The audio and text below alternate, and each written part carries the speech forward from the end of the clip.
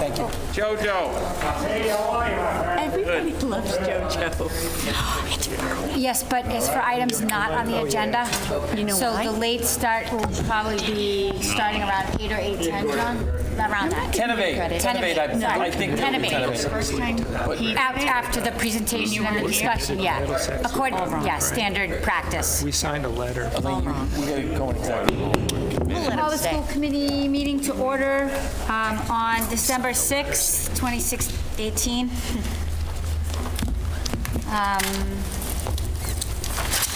Can you just read that? Madam Chair, I'd like to move that we go into executive session to protect the bargaining position of the board, move into executive session to discuss strategies with respect to collective bargaining and to return to open session at approximately 7 p.m. All those in favor, or do we get a Roll call. second? You gotta do roll call vote. Yeah, second. Second. Roll call. Yes. Ms. Robinson? Yes. Dr. Doxer, yes. Mrs. Webb, yes. Okay, so we will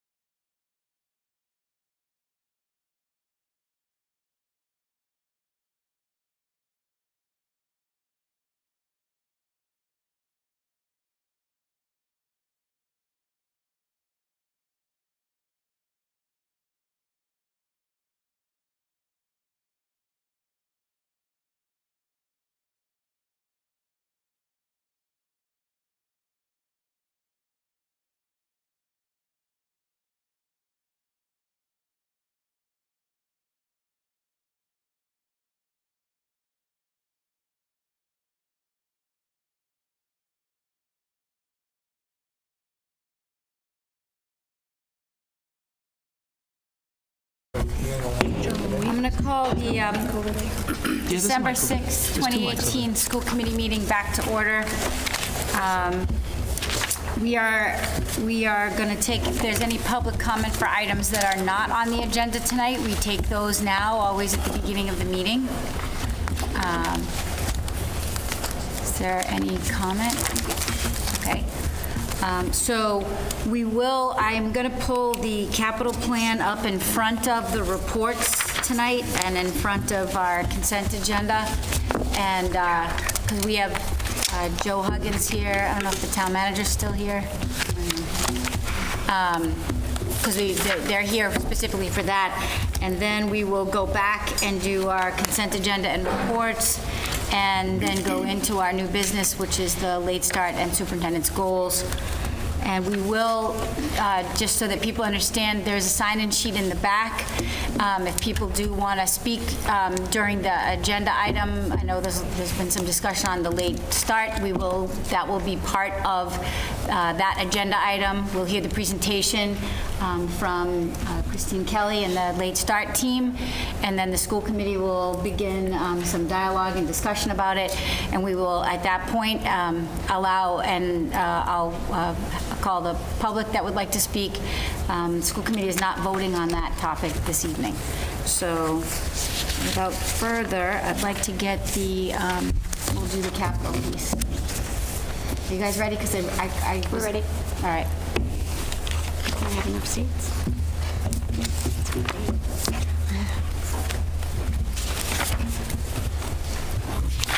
Thank you. So, to kick it off, included in the school committee packet that went out is an updated FY19 capital plan as it relates to the schools. The only change to this is that we have reflected the $200,000 that was requested by the Finance Committee at the Financial Forum on October 10th and subsequently approved by town meeting on November 15th. And the $200,000 relates to us going out to secure design services specifically related to Turf 2. We are asking the school committee to approve the FY19 capital plan as it relates to the schools as amended and approved by town meeting. We also wanted to let the committee know that the town manager, while he is here tonight to help answer any questions that may come up regarding the capital plan, will be presenting the capital plan, the current year, as well as the 10-year plan next week on December 11th to the select board. Mr. Robinson and I believe Mrs. Webb will be attending that meeting to represent the school committee, as well as myself, Dr. Doherty, Joe, and Kevin will also be attending to assist in any questions that come up.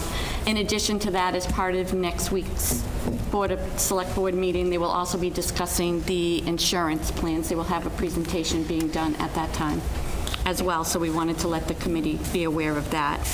During the January school budget meetings that we will be having with the school committee, we will be providing the committee with updates and developments as they relate specifically to the capital plan for the current year, as well as the items that just got approved as part of town meeting. We don't anticipate having a lot of updates within the next couple of weeks, but as the updates become available, we will be presenting the information to the committee and working closely with the town manager, updating the select board as well.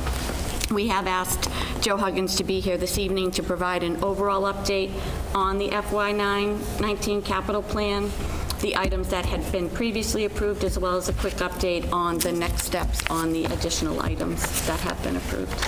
So I'm not sure if we want to hear the updates first and vote to approve it, or take the vote and then hear the updates. We'll hear the vote, the updates. To hear the updates first, and then. So this year in the capital plan, I'll just go through what we've completed so far at the different locations. So we had money in the capital plan, $40,000 here at the Reading Memorial High School for carpeting, and we've got that project just about complete. We have some remaining carpeting to do, which we're going to do in the next 2 weeks in this building.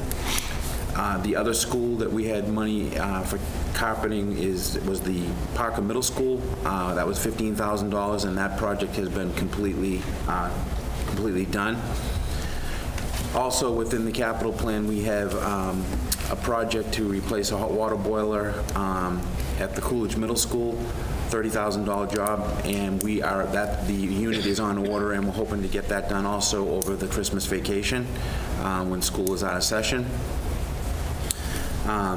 The next two projects, one would be the Wood End Skylight project that we completed about a month and a half ago. That project was an original budget estimate of $480,000. It came in at a competitive bid at $219,000 with no change orders, and the project is done. It came out really nice. Wow. We were able to get the product that we spec'd, and so we're all pretty happy about that. That's excellent. You guys, kudos, because that was very challenging. Everything was late, and we were up against it, so that's just outstanding. Yeah, it ended up coming out. It was a little snowstorm dicey in the end, but we finished it before the snow flying, so, which is good. The next one is the allocation we had for the replacement of one of the boilers here at the high school. $575,000 project, went out for competitive bid also. That came in at $493,000, just under that, $493. We have money left over in the capital plan that we're going to use as contingency money, as well as to do some electrical and controls work. Originally, we were going to pull one of the boiler to be placed offline and do the work over the winter. We've signed the contract. The design is obviously done. We've taken ownership of the boilers. They're being stored right now. We're going to do the work in May with a completion date of no later than August 1st. The reason for that is we did not want to take a chance with having only one boiler in the building. So that was the reason we did that. So that project is also well underway. The items that were added to the capital plan, one of them is the $227,500 for enrollment/master plan study. We are in the process. We actually put out a request for qualifications through the town procurement office and had a good response, received four companies that have bid on it. There is a evaluation team that's been set up. It's made up of myself, Gail Dowd, Kevin Cabuzzi, as well as the Chief Procurement Officer, Allison Jenkins. And we're in the process of evaluating those right now. We're anticipating having an award done and negotiating with the contractor for the fee structure within the next 2 to 3 weeks, sometime right after the new year, so that we can get that enrollment study/master plan started. Okay. Great. The next one is the Turf 2 project. We have, that's a little bit different. It's not Chapter 149. It falls under a different Mass General Law. It's Chapter 3039, which has a different structuring, the way you can choose a design team. So we've partnered up with the engineering department at the DPW, and we've got it narrowed down to a company that specializes in turf field installations and turf field design.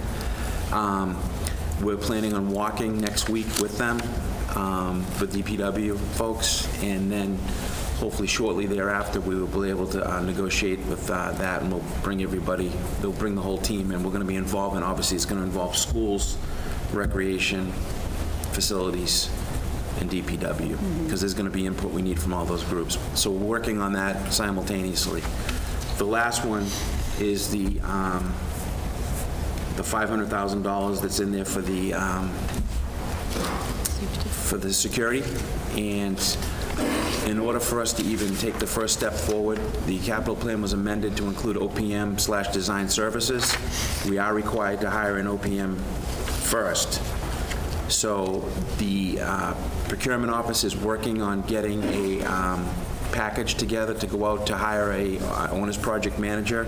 The owner's project manager's role is to assist the town in choosing a design firm. They need to be in place before we spend $1 on the design. That's the law. So we're also working on that project right now. That's it. Mr. Robinson. So Thanks, Joe. I just have a few questions on the, actually just going down, on the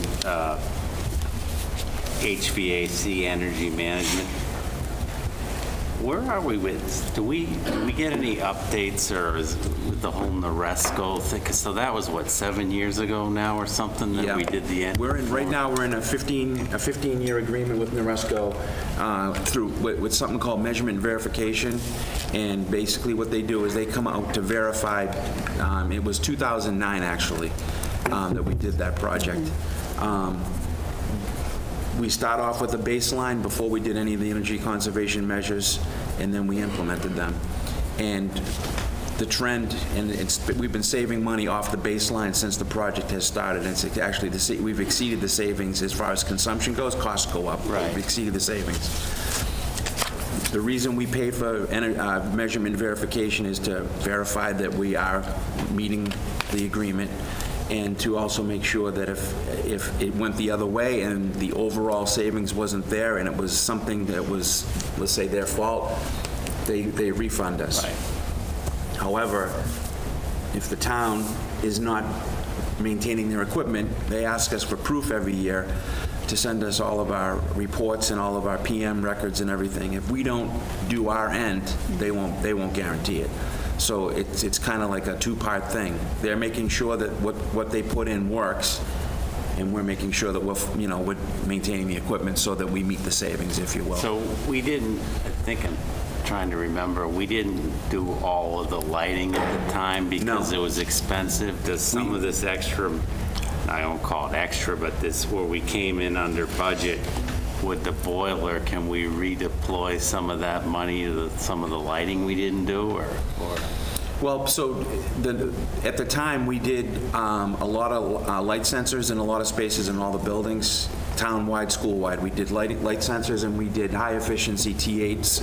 We looked into LED lighting at the time. It was way too expensive to do it. Not now, though, it isn't. Yeah. Correct. So since that time, just so you're aware, we've done, we took advantage of an RMLD rebate, and we did the common areas and the 2 big meeting rooms at Town Hall with LEDs. Joshua Eaton, we did the same thing. We're in the process right now of doing work. We did some work at Birch Meadow, correct? LED light fixtures over there. We're also in the process of doing a lighting upgrade at the DPW garage, and the next one we're going to hit is the field house with all LED fixtures. And we're hoping that to be able to get to that within our operating budget. There's some huge savings going on right now with Standard Electric, I believe it is, that's offering, you can buy these things for a fraction of a cost as long as you can put them in within a determinable amount of time. So to answer your question, if we were going to do another performance contracting initiative, it would be an LED project. Right. That's where we would, because that's the biggest savings. That's the way to go. Yeah. Mr. Robinson. What's, and I don't know if this maybe goes to John, on the elementary planning study, what's the shelf life or something like, because, I mean, we might not just start using it right away.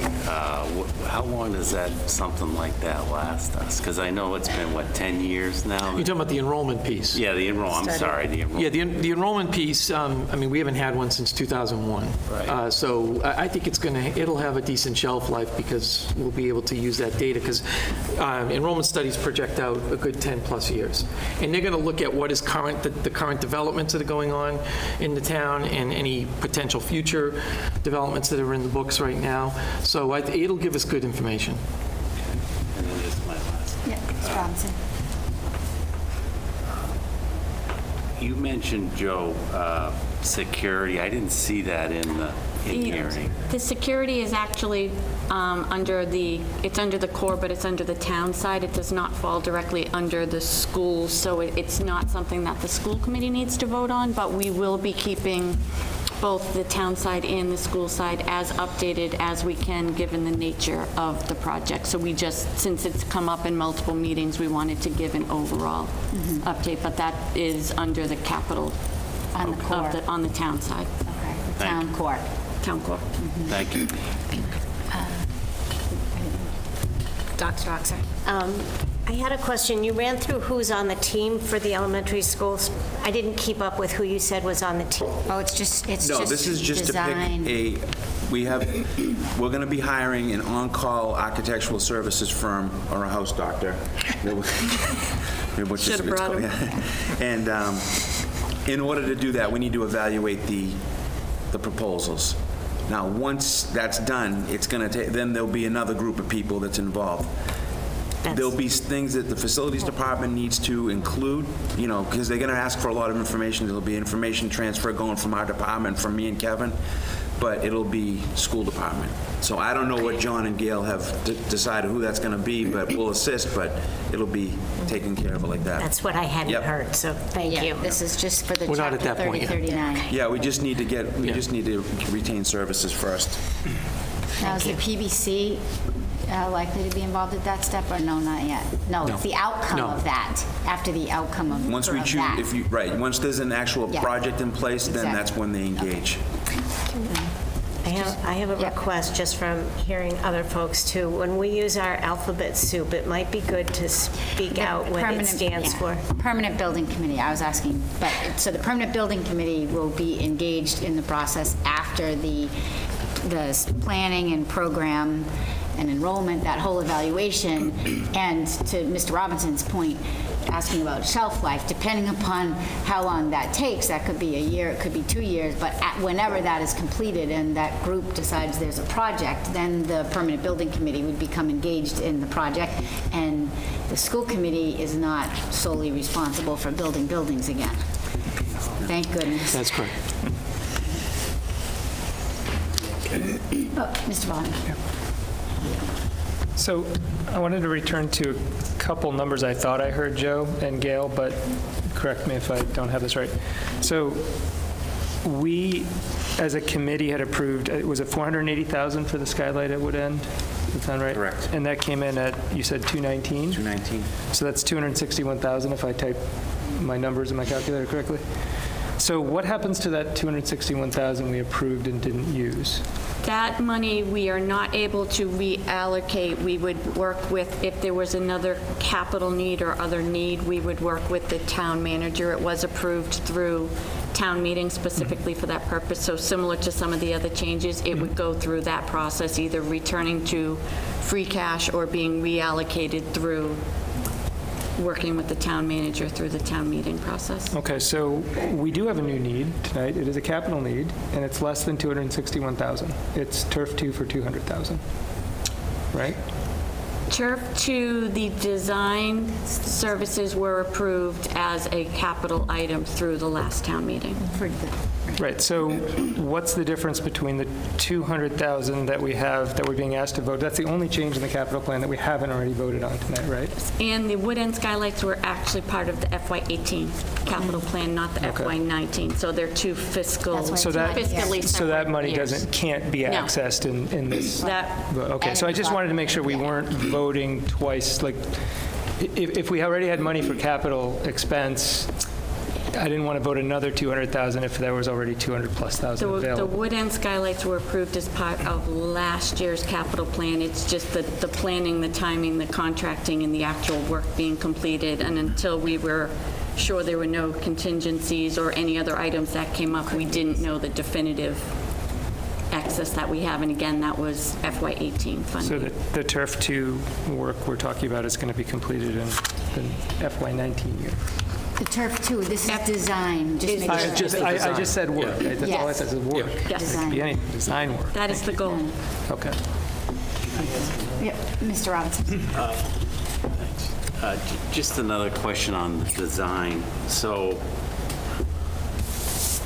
I believe most of that is because we're looking at maybe extending the field, or John, or I don't know if Tom's here, somewhere, extending making it so you can play different events there that we can't now. That's because you really don't need a design study to repair it, right? So part of what we will be doing is looking at multiple scenarios based upon the feedback that we heard at the financial forum as well as the town meeting, is looking at Turf 2, currently looking at extending it width and length. Right. Also looking at the fencing as well as the Turf 2 lights. So we're basically going to look at various scenarios to determine the various pricing differentials between them to make sure that we're making the right decision So overall from a... that's the lion's share of the design. If we had just decided just to repair it, we wouldn't be spending 200. Yeah, but Mr. Hagan? the issue with that is that you would really not want to, it's not just as simple as rolling up the turf and then having some new turf rolled out. It really is looking at what's underneath it and looking at the play surface itself and then looking at the substrate, I guess I'll call it, what's underneath and the matting material. That's all going to be upgraded, and in order for us to competitively bid it, we need to be really precise on what we put out on the street. And so you either pay for it now, lack of a better word, or you pay later. And I've seen that happen before. People don't do the right thing, and it's kind of it's like a belts and suspenders approach. You really, to put it out to bid in this market, you really got to be very precise on what you're putting out and what your expectations are. So.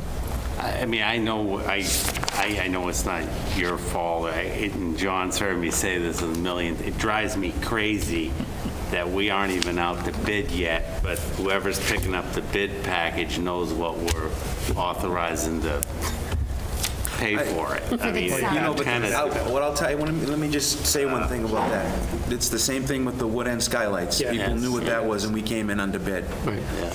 It's still competitive bid. And the same thing with the boilers. It doesn't always mean that you're going to spend extra, but you're right. I mean, we don't know what the bidding market's going to be like when we put it out to bid. It could be that there's not a lot of people, that there's not a lot bidding on the work, and it could drive the price up. You don't know. But that's also another reason to have a good set of design specs put together for it. Right. Thanks, Joe. Ms. Bob? Yeah, I was going to say they got a huge savings with the competitive bidding process before, and hopefully that continues.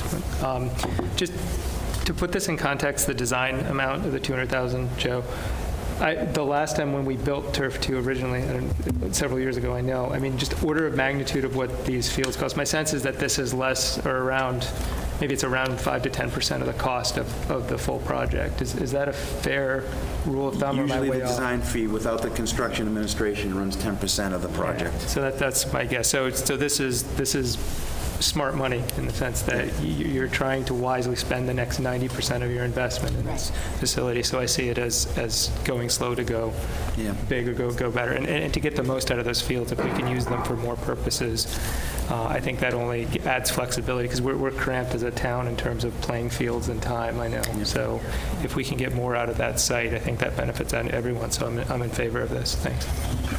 I just would like to add, so along those lines, though, then we have to make sure that if we're using the fields more, we have to maintain them, and it costs more to maintain a field that's used more. So there's both, it does both things. So, that piece of it has to be covered, and I don't know, we will be covering sort of the ongoing maintenance. We won't know the ongoing maintenance of these fields, but as Joe comes in January to present the school facilities as well as what has been presented on the town side, we'll be able to talk to some of the expense increases associated with the field maintenance. Mm-hmm. Great. So I think we need let's put the motion on the floor. Move to approve the revised and amended FY 2019 capital plan as presented. Seconded by Mr. Robinson. Is there any further discussion? No. All those in favor? And 4-0, the motion carries. Mr. Huggins, Mr. LaLachar, Mr. Boozy, thank you very much. Thank you. Thanks, Bob. Okay. We're going to go back to our consent agenda. And I think I need to ask if anybody has any items that they wanted removed from the consent agenda. I don't see any. I would just like to I just want to highlight there was our appreciation of the support of our community for our schools. There was a considerable amount of donations here tonight. They actually total a little over $21,000. And there's $5,030 for the arts. There's $6,500 in there for academic programs, $1,770 for field trips, and about $7,890 for coaching. So we really appreciate all of the organizations. Many of these are friends of soccer, of theater, of science, of football, that was Chamber. And also community organizations that really support our schools and support really our ability to provide our students with strong academic programming as well as co and extracurricular. So we appreciate that. Can you put the motion on the table? Move to approve the consent agenda. Second. Seconded by Mr. Bobbin. All those in favor? And that's 4-0. Excellent. Okay, we're going to do reports. So usually we'll start with our student. You have anything for us this evening? Yeah, I do. Okay, great. So it's been really busy these last couple of weeks. A lot of sports are starting. So Drama Club performed 6 outstanding shows of Mamma Mia. The audience was out of their chairs singing in the finale, so it was a ton of fun. Again, the RMHS girls swim and dive team are state champions, so that was really exciting. And then just a couple weeks ago, RMHS showed their school spirit at the Thanksgiving pep rally. An exciting game. The football team then went on to bring the Thanksgiving trophy back to Reading, so that was awesome. And then these last couple weeks we had sports tryouts finishing, and games are beginning this weekend. And then going for the arts, we have the jazz band, stage band, and chorus. They're going to have their free winter concerts next week. And those are going to be a ton of fun. And then auditions occurred for the 2 winter shows, Chronicles of Jane, Book 7, and Selfie. So the cast list came out, and rehearsals are going to begin for those 2. Thank you. And actually, we don't have our Director of Student Services, so Dr. Doherty and our Assistant Superintendent. Gail, you're all done, right? I gave my update. Okay, so I don't know if Chris has additional I reports. don't have any additional. I'm going to wait until my presentation. Okay, great. Dr. Doherty? I have a couple of things. First, and this was sent out today to Birch Meadow families, and we'll be sending out some additional correspondence to the rest of the community coming up. That unfortunately we did have another school graffiti incident. This time it was in the boys' bathroom across from the cafeteria at the Birch Meadow Elementary School. It was a racist graffiti, included multiple profanities. First, it was found around 3 o'clock by our extended day staff. We went through the protocol that we have put in place and unfortunately have been using several times in the last several weeks. Police were notified, facilities was notified. Principal Hendricks notified me. Photographs were taken. It's in the middle of an investigation of students, police, and administration are investigating it. Mrs. Hendricks wrote an excellent letter today that was sent out to the community. I just want to read one paragraph that I think is really telling. In light of the events at the middle and high school where racist and hate speech have been written on walls, it is important that we take these incidents seriously. Elementary school-age children say words or phrases that they overhear and may not understand. They do not intend to cause harm or injure others with this language. However, if it is not addressed, they will never understand the harm and damage racist language can cause. At Birch Meadow, we are absolutely committed to living our core values, and these values do not align with our racist or hate speech. So there are things that all of our schools are putting in place, obviously, and have already had in place, and Birch Meadow is no exception. I know that Principal Hendricks takes this very seriously and has already discussed things with staff. I know that they actually had a conversation prior to this with her school council Monday, ironically, about about the different incidents that have been happening in our community. So wanted to report that out this evening. Obviously, this is not acceptable in our community, and we're going to do everything we can to educate our students on what is appropriate behavior. So that was my main point. Moving on to some things that are a little bit more positive. We have 2 students at Reading Memorial High School, this was in the newsletter that sent out this week, who have been chosen for what is called the All Eastern Honors Choir. This is a major achievement. We have several students that do very well in band and chorus recognition regionally every single year. But these 2 students, Antonio Ruiz-Noakes and Isabel Molatieri, have been selected to participate in the 2019 NAFME All Eastern Honors Women's Choir and Mixed Choir. And what this means is that they are competing against top musicians from Connecticut, Washington, D.C., Delaware, Massachusetts, Maine, New Hampshire, New Jersey, New York, Rhode Island, Pennsylvania, Vermont. And they are now going to be participating April 4th through 7th and performing and rehearsing in Pittsburgh, Pennsylvania, as a result of being selected. So this is obviously an amazing achievement.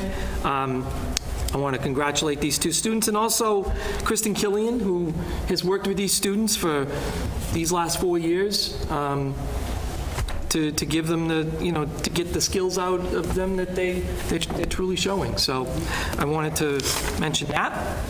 I also wanted to mention that I had the opportunity, I know others did as well, attending the Festival of the Trees this weekend. This is the Reading Education Foundation each year, and as always, it did not disappoint.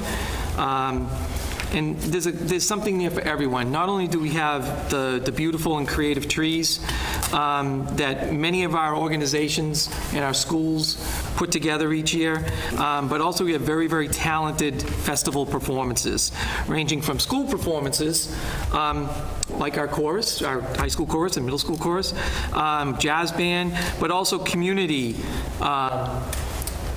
performers as well. Our Colonial Chorus, the Community Concert Band, Reading Community Concert Band also played. So it really is just an amazing event each year. It's definitely become part of our community. I don't know how many years it's now been, but it's been several years. And I just want to, yeah, it's 16 years. So I want to thank the Reading Education Foundation for putting this on. I also want to thank the Reading Rotary Club, who sold the refreshments and then donated the proceeds back to REF throughout the entire weekend. And I know that there was a lot of people there, so I'm sure they raised a lot of money. And our teachers will be reaping the benefits from that through the grants, and our kids certainly will benefit as well. So those are my 2. Great. Dr. Dart, you also recognize some students at town meeting, the MASS award, so that was excellent recognition for 2 of our students. 3. 3 students, that's 3 right. students. It's usually 2, but it was 3. It was 3 this year. So that was excellent for their strong academic achievement, and it's quite an honor for them and their families to be there at town meeting. Okay. Do I have reports from committee members? Mr. Robinson. So I attended 2 recreation committee meetings, and the reason for the 2 meetings was that the Reading Little League softball had put a donation to redo Sturgis Park, and we met with them and agreed, went along with the plans. I think it's probably a lot of the work's already been done.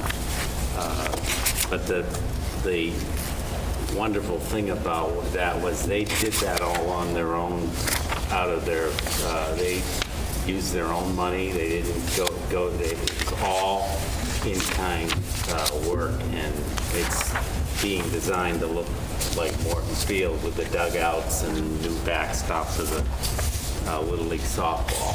It was, I guess, been a very successful program. So the other thing I wanted to report on is I attended the football luncheon the day before Thanksgiving, and I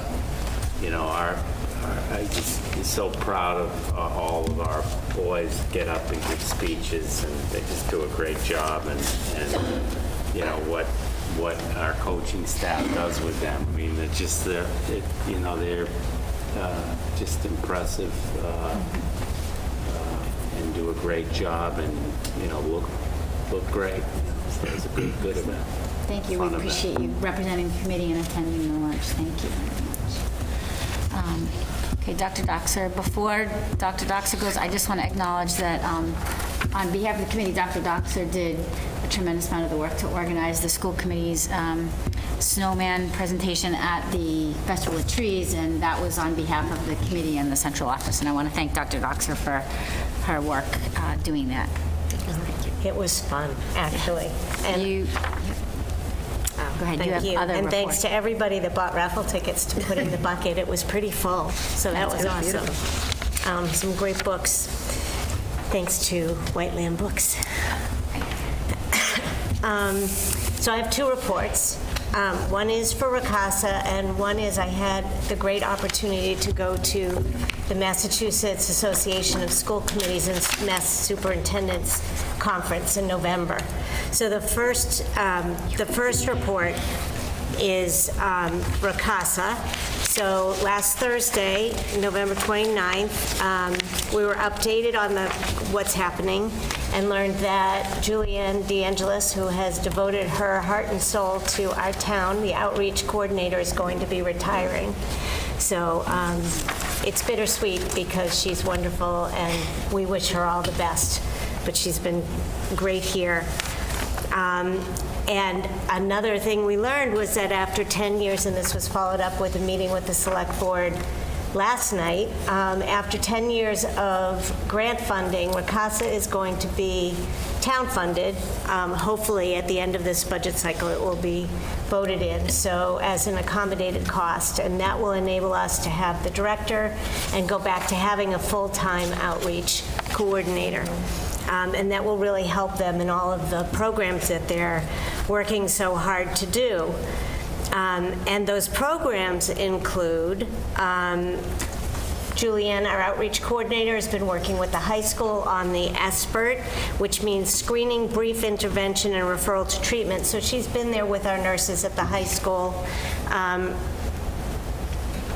making sure that doing the state-mandated evaluation screening so that we can catch problems and refer kids for supports before they become bigger problems. Also, they've been offering adult and youth first aid, and it's really amazing that they've trained over 750 people at this point. So that's 750 more people out there in our schools. Every new teacher is required to do this. So all those people are more sensitive and trained in terms of what to do should they spot mental health issues arising or evolving.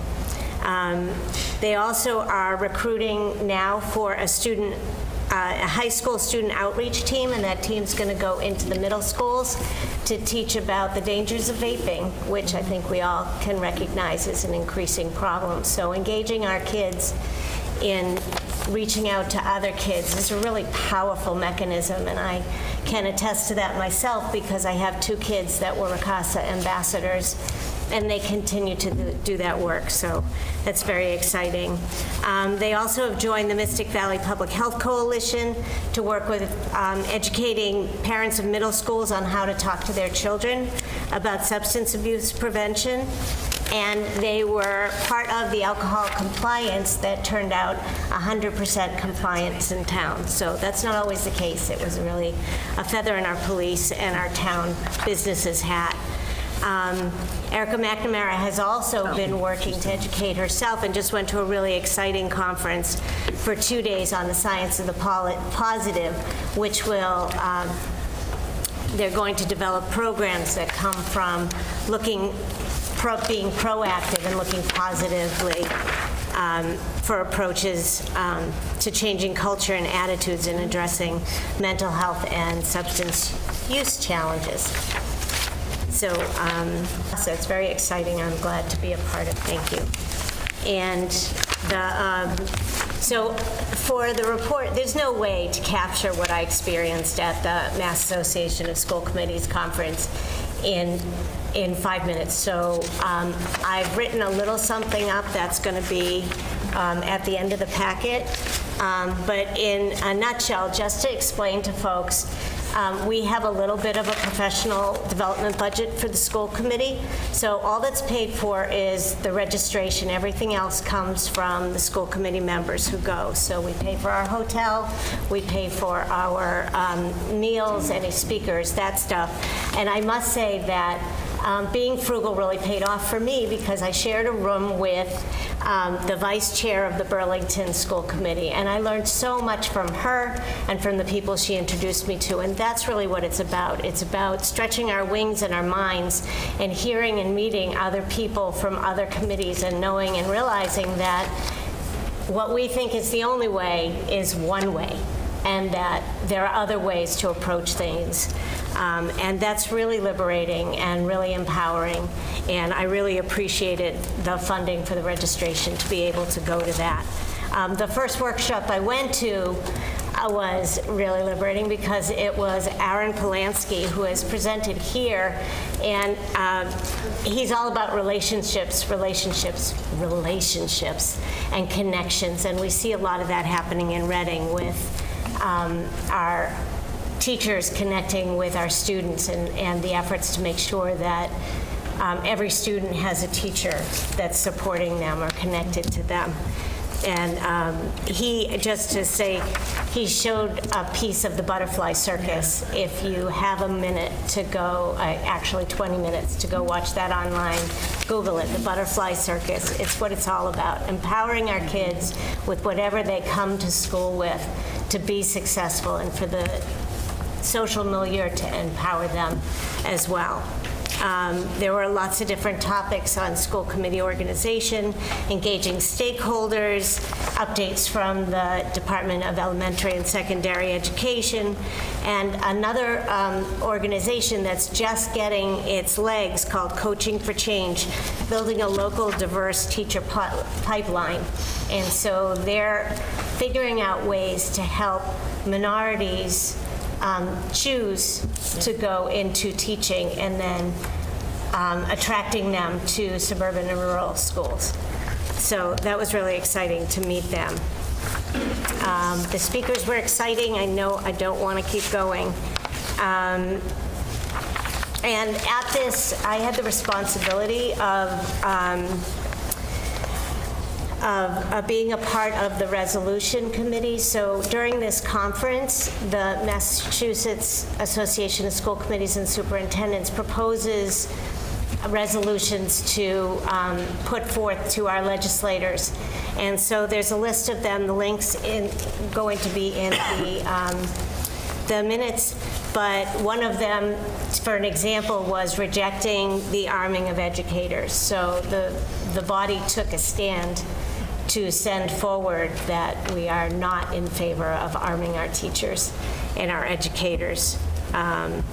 Talking about accountability standards, reproductive health education, gender identity, inclusive athletic participation policies, and a bunch of other things. So I thank you very much for this opportunity. I really hope that I'll be able to apply it and share it with other school committee members as we go forward. So, thank you. Thanks. We appreciate that Dr. Doxer represented the committee at the conference. I have two reports. So one first, I'm going to read a statement, but this is in regard to the ratification of the collective bargaining agreement. When we went into executive session at the beginning of this meeting, we voted to, I'm reporting that from that executive session, the Reading School Committee and the town manager, Robert Lalashar, voted to approve the collective bargaining agreement between the Reading School Committee and the Reading Teachers Association. So the agreement is a 3-year contract expiring in August of 2021, and it has the following highlights: a cost of living increase, or a COLA. You will hear people say COLA, and that's a capital C-O-L, capital C, capital O, capital L, capital A, not to be confused with any soft drink. So there was a cost of living increase in the first year of 2.5%, the second year 2.5%, and the third year 2.25%. This COLA is in addition to the increase in step and column adjustments for slightly more than half of our teachers. The language changes around meeting time that will support teaching and learning initiatives. There were several language changes. There were other language changes which will support our teachers and allow them to do their jobs more effectively. With this agreement, we now have collective bargaining agreements in place with all of our collective bargaining units. By having 3-year agreements in place, it allows for budget certainty and stability in our school district. And I want to thank very much the negotiating teams of each of the bargaining units for their support in reaching these final agreements. I would also like to thank our negotiating team, Mr. Chuck Robinson, Dr. Doherty, Gail Dowd, Jen Beauvais, Joanne King, Sarah Marchant, for all their hard work since March to reach these agreements and achieve this closure. So we are very excited about that. Thank you. And I have another item. So on November 13th, I attended a select board meeting. Dr. Doxer was also in attendance. One of the highlights of that meeting was that Dr. Anna Ornstein was graciously, respectfully, and deservedly acknowledged with a really beautiful proclamation from the select board. There was public discussion at that meeting. The specific agenda, the result of the agenda was the creation of an ad hoc committee. And there are both school committee representatives. So as the chair, I will be appointing 2 school committee representatives. And there's also representation by the school district. So Dr. Doherty will address any school district participation that was initially noted or as it may evolve. And so with that in mind, I'm actually going to appoint Dr. Doxer and myself as the 2 representatives to the ad hoc committee.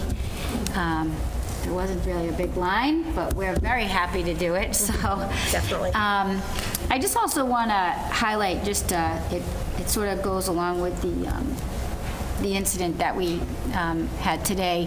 One of the things that Dr. Ornstein highlighted at the end of the meeting after the discussion was this idea of courageous conversations. And we've been talking about that in our schools, and I think Principal Hendricks was also referring to that. But what she was really emphasizing, and what some parents at the meeting were emphasizing, was the need to have these courageous conversations in our homes with parents. And we've actually talked about where we have to recognize that it's not enough to just think that, you know, because you think you are not expressing bias, or you're in fact you embrace diversity, that your kids are getting that. We have to be more explicit than that.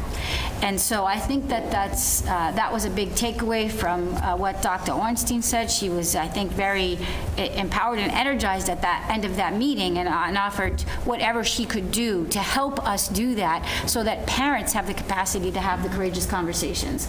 And I think that, you know, that sort of sounds like what the dialogue has been that started on Monday at Birch Meadow School.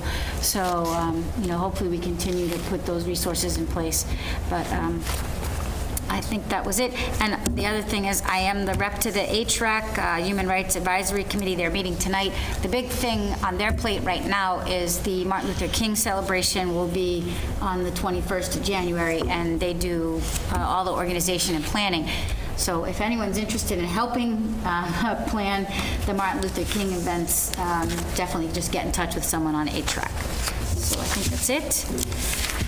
Okay, so that's the consent agenda reports, and I think we're ready to move on to our new business, which is the late start committee update.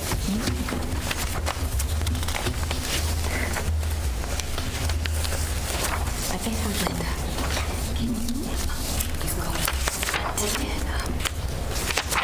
It's the list, yeah, the paper,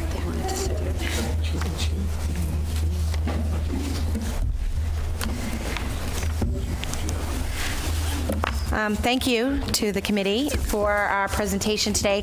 I want to introduce members of our committee. I'm actually presenting with one of our co-chairs, or our tri-chairs, if you will, the principal of the high school, Kate Boynton. But we also have other members. Not all our members of our team are here today, but I just want to go over who was on our team, and if they're here, they can just kind of give us the high five. Our other tri-chair, Lynna Williams, is up back. She is actually going to be a note taker for today. So as public comments come out, or as school committee have any comments, we're going to take very accurate notes so that when we reconvene at some point, we have memorialization of anything that is discussed. We also have Elaine Webb on the school committee, who attended our committee meetings this year. We had some staff members, Jess Bailey, who is a teacher at the high school, Sandy Calandrella, who is our after-school, before and after-school and adult ed director, Sarah Levesque, who is here tonight, elementary principal, Tom Zaya, who is here tonight, our assistant principal and athletic director, Lori Hurley. Oh, she came in. She said she was coming. There you are. We had a student from RMHS, Drew Anderson. I don't think Drew's here tonight. And then we had our school resource officers as consult. They started out with our meetings, and they will be reintroduced into the group if approved, so that we can look at traffic patterns as it comes up. So a little bit of the history. I know the school committee is probably well versed on this, but just in case you haven't been. Several years ago, in my capacity in another district, I had heard about this. The Middlesex League superintendents, based on the current research on high school brains and the fact that we're really learning more and more about how high school students, their brain development works, they made a commitment to really looking at adjusting the high school start time, which hadn't been done in a very, very long time, and making it later. So at that time, there was a late start working group that met in 2016. They actually didn't continue to meet based on some pressing issues in the community, like budget overrides and really looking at personnel and staffing, and as well as some leadership changes. Kate and I are the product of some of those leadership changes. So a team was reformed this fall. We actually called some of the members, all of the members of the team, and we recommissioned the team. And we met several times this fall, and Kate's going to talk a little bit about what we decided our mission and our goals were. Thanks, Chris. So our mission was to change the schedule. As many of our peer communities right now, 5 of the Middlesex League schools have changed start times for the high school, for their high schools. So many of our peer communities have or will be moving to later start times, and we'll talk a little bit about that later in the presentation. That there's a commitment amongst all of the Middlesex League's schools to change start times if they have not done so already. So we'll be impacted if we don't, even if we don't change start times, we'll be impacted because other schools have. Our goals were to revisit the research on teen sleep patterns to get more up-to-date research as available, and then also to advise on how a later start time for Reading Memorial High School might impact our community. So we conducted surveys of all of the stakeholder groups in order to gather that information. So our agenda tonight, we're going to talk a little bit about what the research is saying, how much teen sleep is really needed, and what the experts are saying. How much sleep are they getting in Reading? We do have some current data on that. What are the proposed changes that we are recommending? I know no vote will be taken tonight. And what consideration and challenges should we continue to plan for? So Kate's going to talk a little bit more about why we're considering this option. So why the high school start time change? Sleep research, and this is back into the early 2000s and even a little bit earlier than that, and has continued to confirm this, is that teens have a later and different sleep cycle than young children and adults. And this is based on biology and their circadian rhythms, not just on lifestyle and technology choices. So much of the research, the older research that we looked at, was pre-smartphone use. And so there's been a lot of pushback in terms of smartphones, and I would say that this has certainly complicated the issue, but we know that teen sleep cycles are different, and we know this from before when smartphones were a widespread use amongst teens. So again, a complicating choice, but based on biology and circadian rhythms, teen sleep cycles are much different than adults or young children. And we're going to talk a little bit about that. Kate, I think you were going to, yep. So we have a couple of different reports. You have the full text in the packet. So the American Pediatric Association talks about the need for teens to have between 8.5 and 9 hours of sleep a night. You have that full text that you can read that excerpt. I won't read it verbatim. Next slide. Same thing, the American Academy of Sleep Medicine from 2017, just last year. Same thing, longer narrative that fully explains the need for teens to have this amount of sleep at night. And then our other current research supporting later starts, there's a list there from the American Medical Association, the American Psychological Association, the MIAA, the NEA, National Sleep Foundation, and Society of Behavioral Medicine. And there are hyperlinks to each and every one of these resources in your in the packets and then on digitally online. And we're setting up a website, and it's already actually set up, just not populated yet, with any information on Late Start, including this presentation with the hyperlink, where anybody in the community wants to look through some of, they don't have to hunt and peck for it. We've added it all there for them. So what is the biology around sleep teen patterns? This is a small sketch of the brain. I'm not going to go through all the scientific words here, but we talked about circadian rhythms, and that's that daily pacemaker. That's the part of the brain that includes sleep-wake patterns. It also controls things like temperature, hormones, metabolism, all of that. And there's actually brain research that shows that that particular SCN, they call it, controls the brain. It looks different in teens than it looks in adults, and it looks different than in children. And that's part of why the circadian sleep patterns look different for children, especially in the ages of 14 to 18. And their natural sleep pattern, based on the research, is from 11 p.m. to 7 a.m. So going to bed earlier and limiting screen time, which we are total fans of, and screen time actually limits melatonin production, which is our natural developed enzyme, the hormone that helps us sleep. That absolutely limits it when you're using screen time, especially at night. That can help with sleep patterns, but in the end, it's actually the physiological difference of a teen brain that makes them go to bed late and feel really drowsy in the morning. And not all kids feel that way, but the research is that most do. And here's something in your slide that actually shows the difference of the sleep patterns. The darker shade are children's sleep patterns, and then you can see as they move into adolescent. The good news is for us adults, it moves back. And you can tell that we get really tired later, and usually are peppier in the morning. At least I am. And here's another graphic. This is all in the packet and will be on the website from the CDC, and it talks about that kids and nationwide aren't getting enough sleep. They just aren't. And that adolescents are at risk if they don't get enough sleep.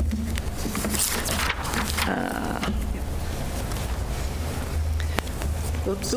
Sorry. One slide over. There we so are. we looked at our YRBS, the Youth Risk and Behavior Surveys from back in 2015 and 2017. So what this slide shows is how much sleep our teens are getting, 5 hours or less, 6 hours, 7 hours, 8 hours, and we're seeing that our teens are not getting enough sleep. So in this slide, and there was a drop from 24 to 22% of our teens, this is our high school students, report getting eight or more hours of sleep at night.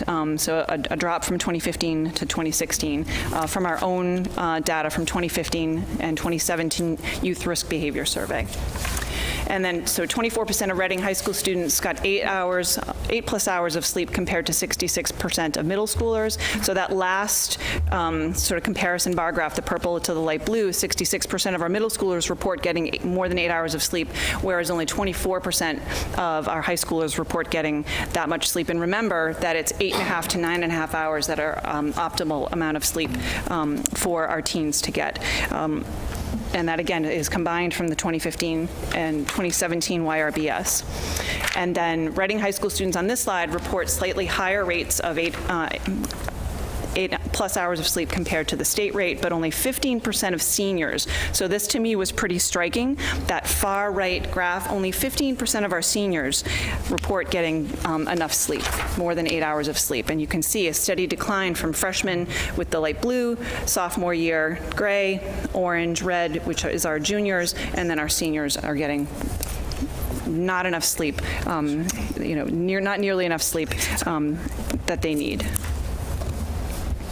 And the CDC and the American Academy of Pediatrics, and I know we have a local pediatrician here that hopefully will speak during our open session. There's some real adverse effects with sleep deprivation. That's actually how they use it. They talk about teens not getting enough sleep as being sleep deprived. We use that as a term kind of, oh, I'm sleep deprived. It's a casual term, but it actually does have health, social, emotional, and risk effects. So one of the adverse effects, of course, is increased anxiety. When you're tired, you're more anxious. There is an increased level of depression and vulnerability to stress with teens that are tired, and adults that are tired too.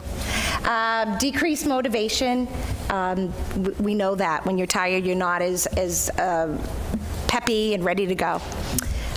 Increased obesity rates. These are risks. I'm not saying that that's necessarily a Reading issue, although statistically, nationally, we have to look at all of that. That teens that are tired and really sleep deprived are at risk for these health risks. And then other health related. It certainly exacerbates any other medical conditions that folks may have. We also have safety risks that are based on current research, such as drowsy driving. I didn't include statistics on that, but it's pretty harrowing when you start looking at teenage accident rates and sleep when they're questioned about when they slept last, how long they slept. It's very alarming. Impulse control, which certainly goes into risky behaviors. And the next one is increased risk behaviors. We're also looking at performance rates, that students that are tired don't always perform as high as they should. They have lower academic achievement. They sometimes have impairments with executive functioning. That's that whole planning and getting things done, that internal voice that tells us how to really break apart complex problems and get it done. And working memory, that's when we have our short-term memory and we want to put it into our medium or long-term memory, that students that are tired have a really hard time with that. Decreased creativity. We know we have great creative minds in Reading. When you're tired, you're not as creative. Attendance and tardiness, again, based on national standards, and certainly we're constantly looking at our attendance rates and our tardy rates as well. This last bullet to me was surprising, that student athletes that do not get at least 8 hours of sleep are actually 2.3 times more at risk for sports-related injuries. Now, maybe that's because of those executive functioning or not impulse control, but it also could be that the body is just tired and more weak. But they are really at risk for more injuries, that some of which could be really career-changing. So then, looking through many of the stakeholders' comments, some folks said, well, shouldn't they just go to bed earlier? And the answer is no. And maybe yes. No, in the sense that if your circadian rhythm is having you go to bed late, even if you go to bed early, you're not going to fall asleep. Now, not all kids fall into that, but most do, and this is based on science. The circadian rhythms of the sleep patterns really give a lot of kids extra burst. A lot of high school parents I talk to, and I've known, wrestle with that. You tell them to go to bed, they're dilly-dallying, who knows what, doing what, we're not sure. it's now 11 o'clock and everyone's still up in the house. And frankly, as an adult, we're tired. Many teens, even if forced to go to bed early, find it really hard to go to sleep before 11. And that melatonin, which is that natural hormone, that natural enzyme that keeps them sleeping, hopefully full sleep, it doesn't really dissipate from their system until approximately 8 a.m. So when they have classes or they're up earlier than that, they're really very, very sleepy. And we certainly have heard that.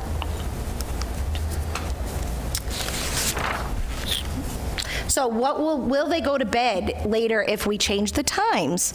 And that came up in our surveys a lot. Well, researchers have found that high school students that have had different changes in their schedule, they actually don't add on another hour. So it wasn't like, okay, now I can sleep another hour, I'm going to stay up till midnight. That could happen, and every kid is different, every child is different, but the researchers have found that because this really is a physiological condition, that typically kids have that natural cycle, and especially with the supportive families we have in Reading, that will work on that, and hopefully that 11 to 7 a.m. Sleep time can really be fostered with a later start.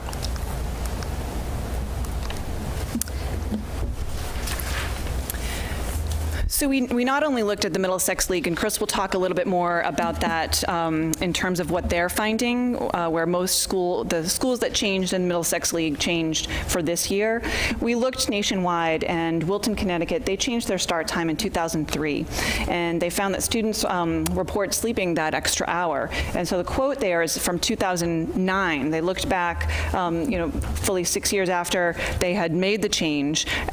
They found that no one is even looking back. Our students are happier, performing at high levels academically. Sports teams continue to be among the best in the state. They found really no adverse effects, and that was back in 2009. They have continued with that late start today. So Wilton, Connecticut has that late start and are finding no ill effects. So this is just one snapshot of one school that has made the change. The change is now well over 10 years gone, and they're not looking back at all. They've seen positive effects. So as Kate mentioned earlier, we're in the Middlesex League, which we're one of 12 districts, and right now 5 of them have already made the change to late start. They're listed right there: Burlington, Melrose, Stoneham, Watertown, Winchester.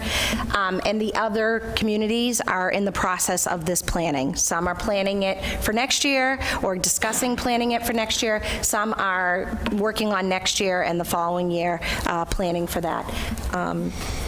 The league is already starting to schedule sports events for next year, and even this year, because we have 5 districts that are ending, some of them well after 3 o'clock, it has already impacted our sports schedule. So the athletic directors have actually already started drafting fall schedules based on the fact that more than half of the districts, or half of the districts, could be really changing their end times. And some of the other districts outside the Middlesex League are, and some of these you might have heard of, Acton, Boxborough. These are all recent changes to their start and end time at a later time. Acton, Boxborough, Ashland, Concord, Carlisle, Duxbury, Eastham, Hingham, Holyoke, Marblehead, Marlborough, Monomy, Needham, Nauset, Sharon, Weston, and Groton Dunstable's in the process. So there are a lot of districts making this change, looking typically at high school. And some of you might say, well, what about others? Some of the districts have made a universal change, primarily because of busing. If they're a heavily bus district, it really does involve a complete change from elementary to middle school to high school. And we'll talk about what we're proposing. So as part of our surveying, Tom Zay and I surveyed some high school principals, some superintendents, and some athletic directors. And those who have yet to make the change are in the process, just like we are. They're investigating it. They're looking at how that's going to impact them. Transportation is a big issue for buses, heavily bus districts. But some reported less students who were tardy and better overall attendance, the ones that made the change already.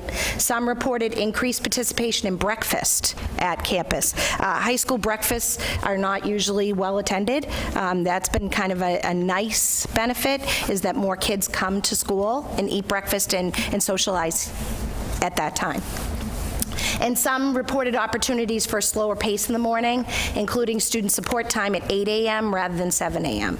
So making up a quiz, asking for extra help, the 8 a.m. time definitely lets kids kind of get here and do that in ways that they hadn't really expected. Yep.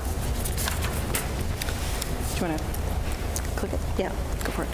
So current RMHS start time is 7:30, and our end time is 2:11. We have a proposed new start time for 8:30 and a proposed new end time at 3:02. And we reviewed our high school schedule. That's with the addition back in of office hours.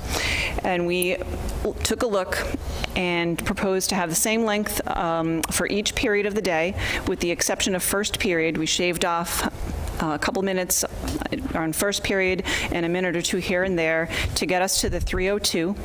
A couple extra minutes that first period for announcements.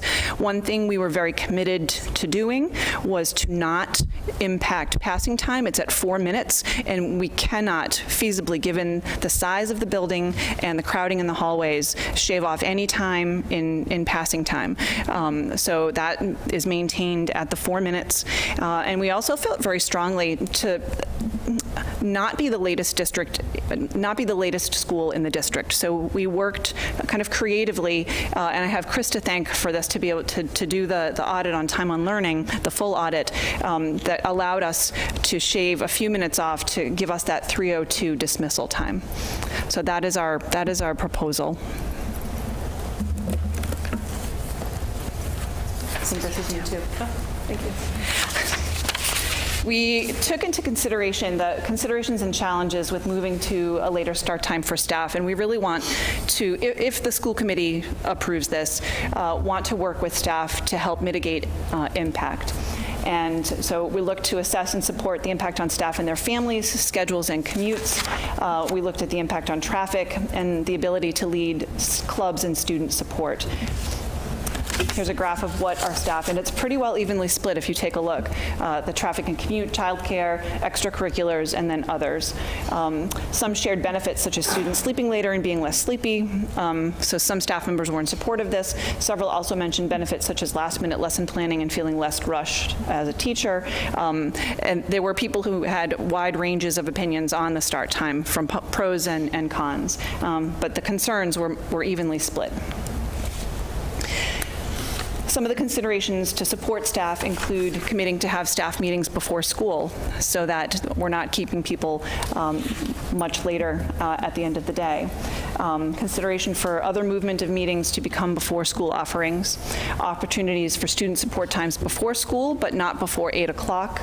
Formation of a scheduling committee to consider other changes of schedules during the day, potentially for the school year of 2020 to 21. I think this does offer us an opportunity to take a look globally at our schedule to see if it's meeting our students' needs. It has not been changed, I think, in over 10 years. The schedule, I think, was changed maybe in 2006, 2007.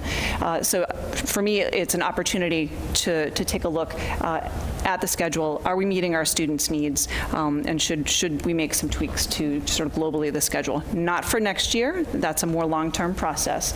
But for potentially 2021 or 21-22. So as we looked at our mission to really look at assessing the needs of the families, the students, and the community at large, if we were to make a move to a later start time, some of the things that we considered were assessing of any change, and especially in the impact of traffic on our local community, maintaining community access to shared fields, especially lit fields, and I know that came up in the surveys quite a bit, transportation, and then continuing to review impact on the overall community and organizations. So this is part of the work that we have been doing and will continue to do if we move forward with this. We had 1,500 respondents to the survey, about 473 students and about 1,000 parents, a few community members, which was a huge response. We left it open for 2.5 weeks, and we did get a huge response. Some of the community members are saying some of the benefits are increased sleep. Some aren't sure or don't think that there may be. We have happy and healthy teens, learning enhanced, less rush tardy, and then we had a whole lot of others, 1 or 2 of this and 1 or 2 of that. Some of the concerns that were shared, a lot of them have to do with sports participation, and will this impact sports participation, especially with shared fields, and we're going to talk about some of the things that we're discussing in preparing for this, if this is the way we're going. Traffic around town, a lot of people talked about that, club participation, childcare, that came up as a smaller issue, but maybe an issue, after-school employment of teens, having to go to work a little later, and then obviously transportation is always a consideration. So what are some of the specific concerns? Basically, it came down to sports, traffic, extracurricular, employment, all of that, childcare, transportation, kind of what we expected. What I can tell you is we only had 117 people that actually shared these concerns. So out of the 1,500, only 117 shared these specific concerns. So what are we proposing to consider as we move forward, if we move forward, is that we would open our library and our cafeteria before school with breakfast in the cafeteria, and hopefully, like other districts, see an increase of breakfast and time around that. We currently keep the library open in the afternoon. Some of that time, or maybe all of that time, might be shifted to the morning. That's part of what we'll look at, is how heavily would it be used, so that students who can meet and want to come to school early, their circadian rhythms look different, and they're ready to start their homework in the morning or continue their homework in the morning. It'll be available for them. We are also talking about forming a homework committee to discuss homework policy. One of the things, as we reviewed the 1,500 surveys, and I read through every single one, that came up absolutely over and over and over again, was parents concerned about the amount of homework that we have in the high school, and that kids are really exhausted from that. They're up way too late finishing homework. So we need to really have a committee to talk about what does that look like, not to, say no homework, but really let's look at what homework looks like, and let's look at what reasonable homework expectations are. The RMHS leadership, and that includes Tom Zaya and his team, as well as Kate and I and anyone else at the high school. We're going to work with coaches and advisors on scheduling and really look at hard end times. Again, we're all about the success of Reading. We love the fact that we are such a successful district. Sports, arts, all of it. We hear it every day, and we're so proud of them. But sometimes some of these practices, some of these play practices, all of it, it goes really, really late. And we're going to look at that and say, again, we want our kids to be home in bed and feeling good about the next day ahead of them. And that doesn't mean that we don't value the time at any of these sports or arts participation, but we really have to look at that. Opportunities for student support before school. A lot of times teachers have office hours after school. We want to be sensitive to the fact that with the later end time, our staff may be leaving right as school ends, and really publicizing that they may be available based on their own needs with student support time before school. As Kate mentioned, putting together a scheduling committee that will also include student voice on that, around what kind of scheduling changes might we want to consider. Working with the SRO, our school resource officers, and our police department about what traffic might look like. We definitely heard from other districts that they're still working on traffic patterns. We've already started that conversation, and if approved, we'll continue it. And then working with recreation, facilities, and other outside agencies to help with field and building schedules. And I can tell you, Tom Zaya and I have already started having conversations with the recreation, the Y, and other outside agencies about what that would look like. Now, obviously, we only have a limited amount of buildings and facilities and fields, but we're going to do the best we can and really try to be very equitable around that. So these are the considerations that we have. So this is our, that's the last slide. This is our report. And we're open for questions or comments from the school committee. I'll take questions from the committee first. Thank you. And I don't know, we might need to have Lynn and Tom come forward.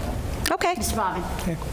It's a great presentation. You answered my first question coming into tonight, which was, if we extend by an hour, will people actually sleep? And it sounds like they do from the research. It's the best you can do. I thought that was very well presented. I have a safety concern that comes from having stood outside of the high school in an election year, holding a sign in the cold at 7:30 in the morning.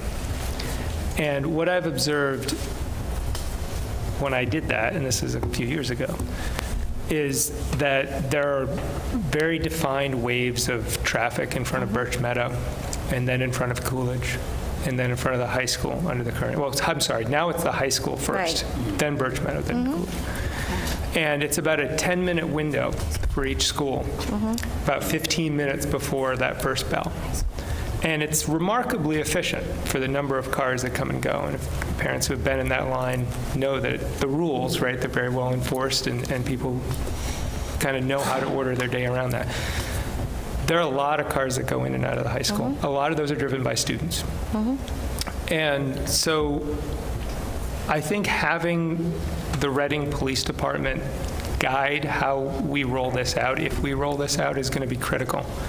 Because you've got a few things colliding here. So if we put this at 8:30, you're looking at it instead of a 7:15 to 7:25 wave at the high school, where it's just it's just a continuous line of cars coming off of Main Street, Route 28 onto Oakland Road. Oakland Road is nice and wide. I have seen people try to go around that line of cars through where the parking spaces are and drive where they're not supposed to and go racing by at well in excess of 20 miles an hour. And I've seen that repeatedly. People late to drop off at Coolidge, people trying to cut through, doing who knows what. There's always going to be people stressed and late, right? And so when you mix the teenage driving brain with the adult I'm late to work brain and the kids, the other thing is that parents will drop off for Coolidge sometimes on the high school side of that road, on Oakland Road. And so you have kids, young kids, darting across the road, and you don't see them to know there's a crossing guard. Everybody uses the crossing guard. And so I'm going on a little bit because I am really concerned about the safety of everybody involved. So aside from this, there's a significant non-trivial component of how do we route traffic, how do we have a heavy police presence, particularly in the beginning, so people know that the rules will be enforced and we're really serious about safety, and you're going to get caught if you cheat, right? That's the kind of culture we need to roll out with this. So I appreciate that last point, or the second to last one where you were working with the police department. I just want to say that's really important to me. Thank you. And just as a comment, that's why the SROs are part of our committee. They came to our first meeting and we talked about some of the concerns we had around traffic and safety. If approved, they're going to now be part of our planning team, and we're going to go from there. They already generated a bunch of ideas. Along those lines, there's an opportunity at this site to rectify and really create some patterns that would do that. And I think the SROs definitely are aware of that and indicated that, and there's some information available. So I think it's excellent. Ms. Robinson. And I don't know why I saw Tom way in the back. Have we gotten do we have any feedback on how the other towns that are doing it already affected Reading this year, our athletics? Tom, do you want to come up to a mic? Or extra? You definitely need to. Game start time. It doesn't have to be you, I just know that. It should be Tom. Yeah. Thanks, Tom. You're welcome. In the league, this is the first year that we've had the later starts. So we've pushed our game schedules back by about a half hour, 40 minutes. The times that schools are getting out, Watertown right now is the latest. They were getting to us at about 4:30 for a 4 o'clock game. So it depends a little bit on that, but we're sort of looking at this year as athletic directors as how is this going to work, and then we're going to reconvene and see what we're going to plan for next year. So even right now, Reading's not a late start. We're still being affected by the other 5 communities. So I'm raising my hand for myself.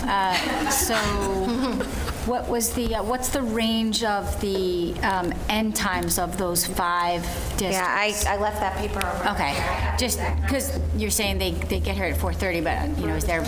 I believe Watertown might be the latest. Watertown's the latest. 309. Winchester's 307, Watertown is 305, actually. Winchester is 307. And I think there's one, Burlington's 305. So, and I think all the data leading up to the decision is all good and all makes sense. And then if we do make this decision, we're going to make sure we think about all the things it's impacting. And, you know, I think you know, we have a lot of information and about how it's going to impact the Middlesex League issues. And I think it's important that we also iron out how's that ripple effect on the youth that are, and you said it, we don't have enough, you know, so I think that, you know, we just got to have creative, and I can think of some ways that we can use other venues that we're not using after dark now. Yeah.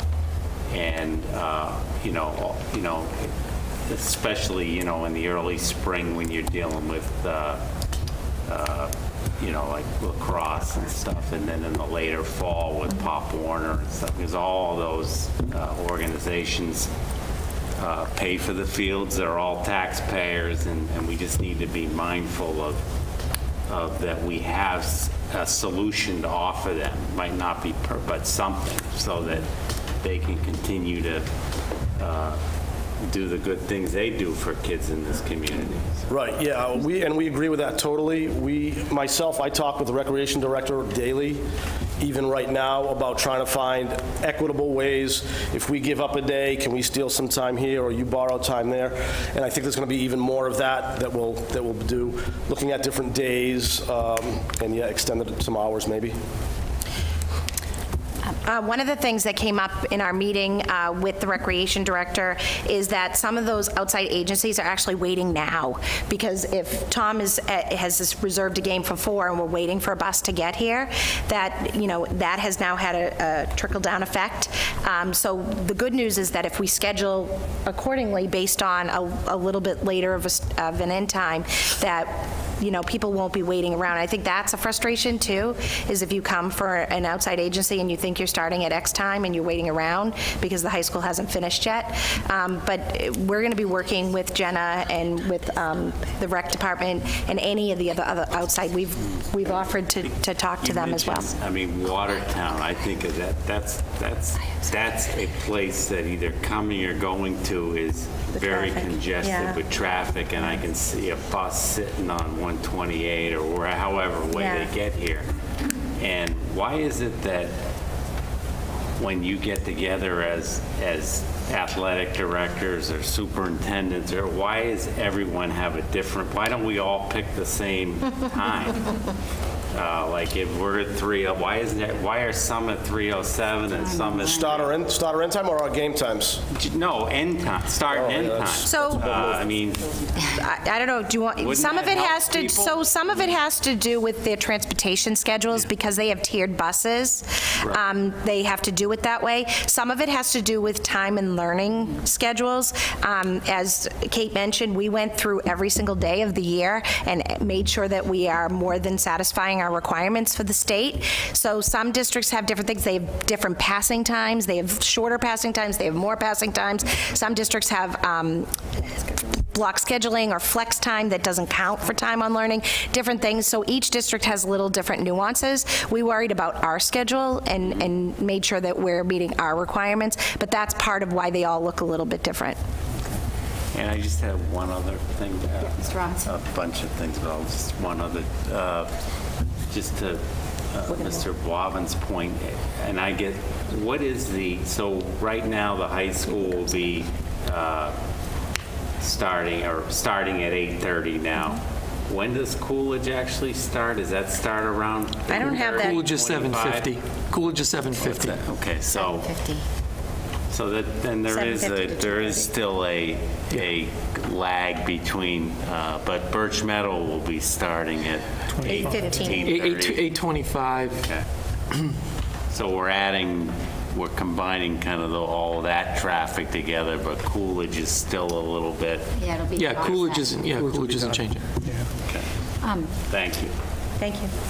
I just had one thing I wanted to add in the, on the end times. I think that this is something that we do need to work on in terms of, obviously when students are at some sort of competitive event and they're, whether it's here or away, the competitions are if it's wrestling, if every match goes into overtime, it's a long competition.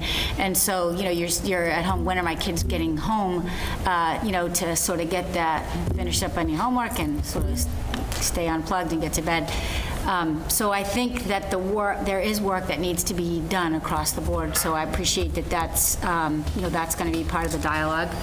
And I also just want to say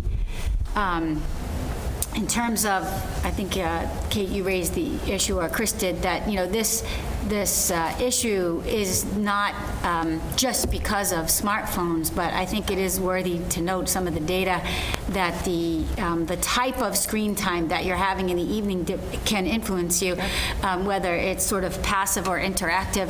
And I know I would often get into an argument with my kids because I'm telling them, no computers in your bedroom, no phones. We held off the video. I was the mean mom, but they would say, well, you're watching TV, but there is a difference between the passive and the interactive. And I think overall, anyway, we're all going to be, as we go forward, reading about some of the more recent data that sort of, it seems to be charging out of Silicon Valley lately, but, on what's the right thing to do. So that's part of it, but it was the issue around, what's the sleep and the circadian rhythms has been there before the screens. So I appreciate you kind of clarifying that. I'm going to do Dr. Doxer and then go back to Dr. Doxer. I wanted to say thank you so much for this inclusive. I was really hoping for all the research to be integrated, and you did just that. I really appreciate that. And I also appreciated a lot of the letters that we got with provocative questions and other points of view. I really appreciate when we hear from people with their questions as well. One of the things that came crystal clear through is something you've mentioned, that it's not just about changing the start and end times, it's also about the education that goes along with it. The kids are anxious, kids are using energy drinks to stay awake. That's a drug to me. The coffees at the beginning of the day, recognizing those things, but also recognizing the power of the cell phones at the end of the day. If my husband's watching, I admit it. I'm bad. I have to shut it off. I don't do it well. But there are ways that we can work with one another and with the parents to empower ourselves to shut those addictions down. And to find those apps that will help us. I know that I have found an app on my computer that tells me you are going to have to wake up in 6 hours. You are going, and it changes the light on my device that helps me so that I've found I can fall asleep faster. But those are kinds of things that can be resourced through us when we're trying to make this successful change. And I really appreciate that you reached out both to the families and to the staff, and also to our neighbors, the other communities that are doing this. I don't think we have to remake the wheel in terms of taking 2 years that some other community has done. I think that if we've done our research and we talk to everybody's concerns, that we can make an educated decision for our students, because they're really central to this. I like that the idea of respecting the teacher's day so that they might be able to have their meetings beforehand when they're used to being here anyways. And also setting that rule, guideline, policy, I'm not sure which it would be, about not putting student meetings before school, because that window now exists, whether it's for student support or whether it's for early practices. I used to practice soccer at 6:30 in the morning, that wouldn't help our late start anymore. And sometimes an opening just sucks people in. So having a policy or a guideline like that, I really like that idea. So thank you for this research. And I know that even when we take this vote, the process is not over. Right. Thank you. Mr. Bobbin?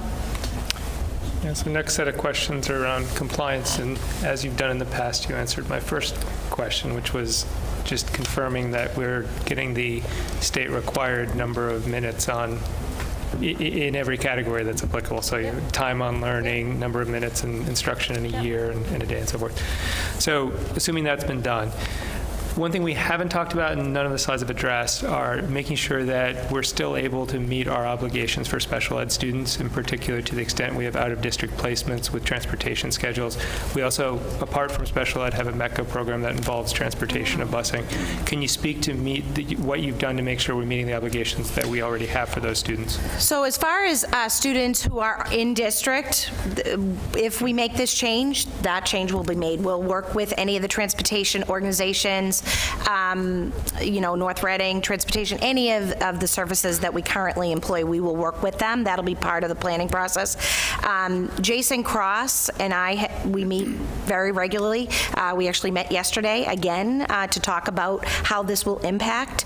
Currently, there are 2 MEDCO buses. We may have to reshuffle that deck a little bit. Right now, he has K to 6 on one bus and 7 to 12 on another. Right now, the high school bus typically picks them up at 2:55 to 3:05 or so. So this isn't a huge change. He's actually excited about the morning for the MEDCO high school kids. One of the things that we are tracking and we are concerned is that if you are not a resident of Reading and you miss the bus, quite often that means a no school day. So if you're 1 minute late for the bus and they're gone, you're now out of a day. So he is excited to see if this would help us with that, because that is something that we're working really closely on, tracking that data and working with families. So I see this as a plus. More able to get to the bus on time. Yeah. Yeah, and Jason Cross is our METCO director. Just to follow up to that. Oh, I'm sorry. Yeah, Jason Cross is our MEDCO coordinator. Sorry, sure. Director. So, and my point in asking that isn't that you wouldn't do that. It's that, look, these buses don't sit around all day and do nothing. They have other routes, and so I just don't want. I want to make sure that we're not in a situation where we're making assumption we haven't tested as a group, saying, oh, well, the bus that we usually get hypothetically at 7 is going to be available at 8. It may not be. Just going to make sure. And if it is available at 8, is the cost structure the same, or does it cost more? I don't know. So just make sure that we're able to keep all the commitments we've made to METCO. The cost would be the same. As far as the schedule goes, if we have middle school and high schools on the same bus, they would come at the middle school start time, so that would give them student support time. Okay. And Jason and I already started talking about what could that look like. Good. It's exciting to think of the possibilities. Right now, it goes on the high school start time. So again, the middle schoolers that ride that bus have to be on that bus really early. Right. So this is going to change that kind of conundrum that we're in right now with a very, very early pickup time. No, I think it has a lot of potential to improve the circumstances for everyone. But thank you for asking the question. And on the special ed side, do we have your commitment that this is not going to in any way impact our ability to meet the needs of anybody on an IEP or any of our special ed students? We absolutely are always committed to that. Okay. Are there any other committee members? Not, we've had some community members who signed up to speak. We're going to go over there and we can answer questions from there. I just want to give folks the podium so that they have it. Autumn Henriksen and David Corey had signed up, so I would take those folks first in order, and then if there's other people here, just raise your hand. Alicia in the back. Yeah, we'll try to just be cognizant that there's a bunch of people here who want to speak, and we try to have the comments take just a couple of minutes. Thank you. Autumn. All right. Thank you. My name is Autumn Hendrickson, and I am currently a junior at RMHS. As an active member of the student body at RMHS, the proposal that would change school hours at my high school from 7:30 a.m. to 2:11 p.m. to 8:30 a.m. to 3:02 p.m. deeply concerns me. And as you can probably imagine, that is what I'm here to talk about. I want to start my remarks by saying this. I am very familiar with the research that is being used to back up this proposal. People who know me know that I am a complete nerd. So this type of research is no stranger to me. I am aware of how many neighboring communities have done this, but it would be a logical fallacy to say that because neighboring communities have changed their school start times, we should too. Every community is different. I am also aware of the benefits of having more sleep and later start times for schools by proxy, but I hope that the argument I'm about to present might help you to understand how the later start times will probably not achieve the goal you are hoping for. The reality that we are going to be looking at now is simply having all of our schedules pushed back by 1 hour, which is something that I found was a consensus among everyone that I spoke to, for the most part. The only thing that will be changing is the time at which we are doing things. Teachers will continue to assign the same amount of work. Practices and extracurricular activities will be the same length, and we will be going to bed and getting up 1 hour later. We will, in essence, get the exact same amount of sleep. In order to prepare for this speech, I went around asking my classmates 3 questions. How much homework did they have a night? Hours and hours. What time did they go to bed? And what kind of extracurriculars did they participate in? The results I got were not surprising, but it did surprise me how shocked adults were when I recited these numbers to them. The average amount of homework each night came out to roughly 4 hours, with the lowest amount being 1 freshman who said 30 minutes, and the highest being 2 juniors saying 8 hours. Let that sink in for a second. 8 hours. 8. I initially thought they were joking. Don't believe me? What I learned over the course of the survey day made it clear to me that it wasn't out of the realm of possibility, since their homework was staggered by both of their extracurriculars. Marching band and color guard practices run from 5:45 p.m. to 9 p.m. Most sports practice for at least 2 hours after school. Many students also said they worked jobs. Most extracurriculars lasted roughly 1 hour. And drama rehearsals run from 2:45 p.m. to 5 p.m. on Mondays, Tuesdays, and Wednesdays, and from 6 p.m. to 9 p.m. on Thursdays. This is absolutely insane. Any high school-aged kid has every reason in the world to not be able to sleep at night.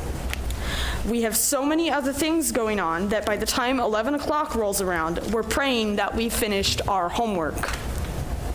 What we really need to be talking about here is how stress impacts students.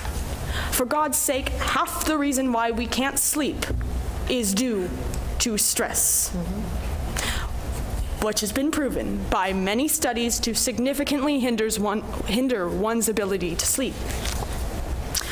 Teenagers today are expected to not just complete their class and homework, but to do so with care and thought, attend at least 1 extracurricular activity, participate in their chosen sports practices and games, be a role model for younger children, be an active member of their community, get enough exercise every day, take care of their mental health, maintain and create close friendships with others, forge relationships with, or at the very least, respect their teachers and mentors, love and care for their family members, successfully avoid getting involved with the wrong people, resist peer pressure, figure out who they love, learn to love themselves, get the proper amount of sleep each night, balance their crazy schedules, and somehow find time to be a kid, to relax. So you might be inclined to say at this point, well, this should relieve stress. Lack of sleep is a really big stressor for our students. Well, according to the Reading Public Schools 2017 student survey, a measly 6% of our RMHS students cited lack of sleep as their primary negative stressor. The largest percentage belonged to none other than schoolwork at 36%, followed by being too busy at 24%, worrying about their future at 10%, school expectations at 10%, and family or personal situations at 9%. Enrollment data for Reading Memorial High School provided by the Massachusetts Department of Elementary and Secondary Education says that during the 2017-18 school year, there were 1,235 students at RMHS. So using that information, I can tell you that 444 of your RMHS students cited schoolwork as causing them the most stress, and just under 300 cited being too busy as their primary stressor, while 74 of your RMHS students cited that lack of sleep was their main source of stress.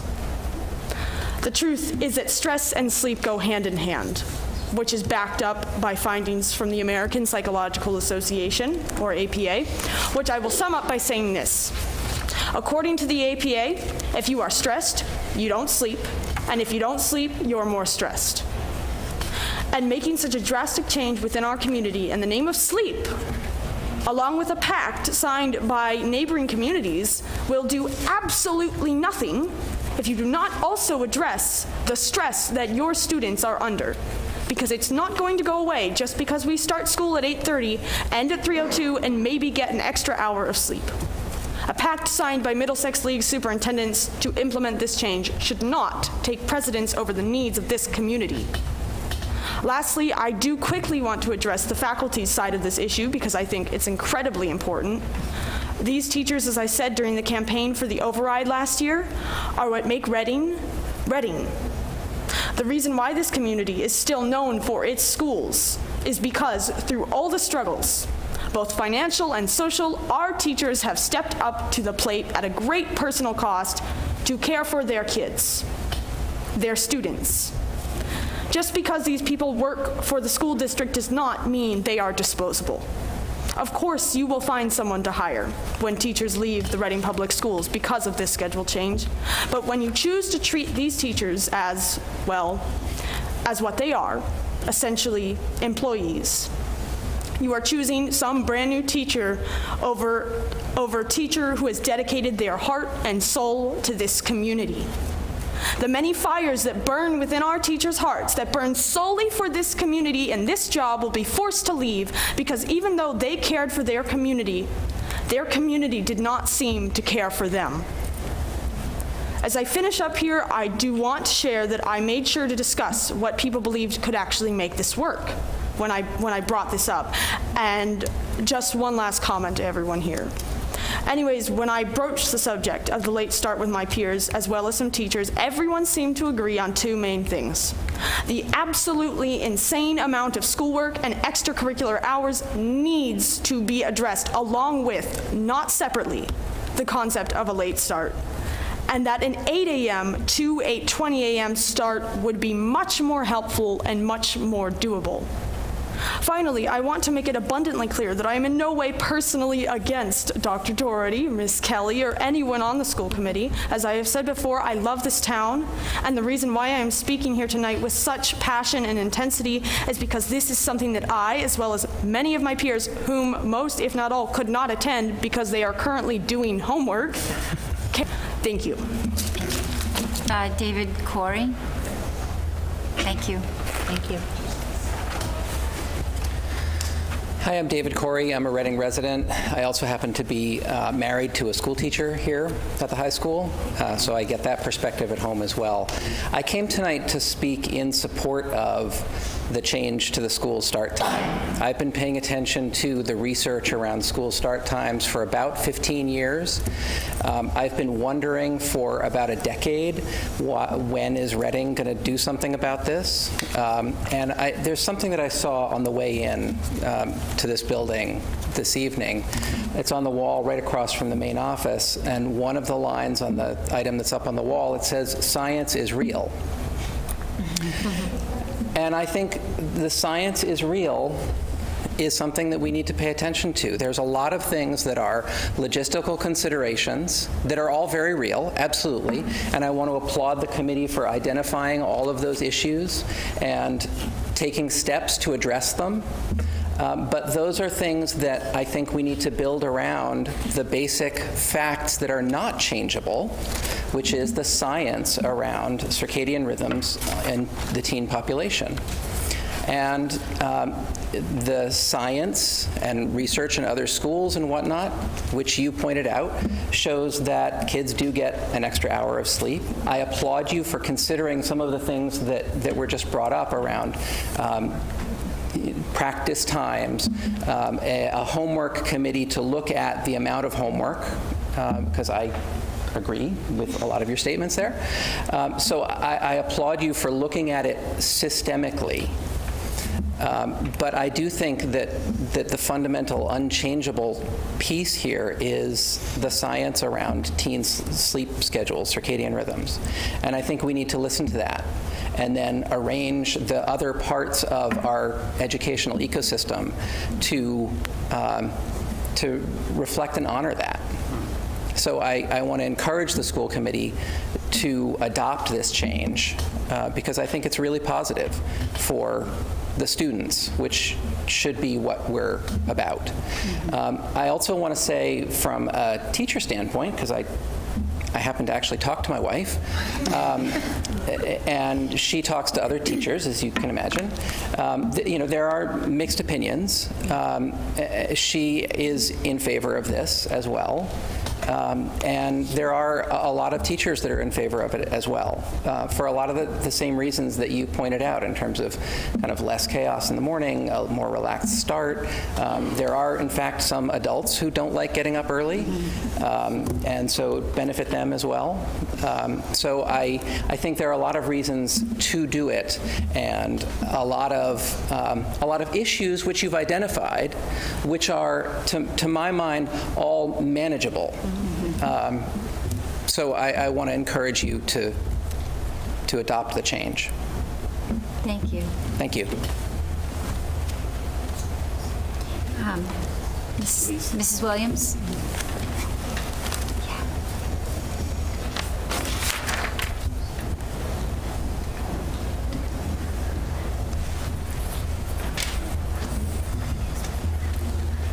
It's shocking. I don't even have a high school student, and I have something to say. This has a ripple effect that I want the committee to really think about and be thoughtful about this when they make a decision. I'm a Birch parent, and I'm in Nick's kind of area where he lives on town, and I had to tell you that the traffic that coming from probably Grove Street and heading towards Birch Meadow by the Y to get over to Coolidge into the high school is a nightmare. This is the most congested part of town. So this really needs to be thoughtful. There needs to be a ton of discussion about traffic patterns before this. This can't just be okay, let's change the time and let's vote.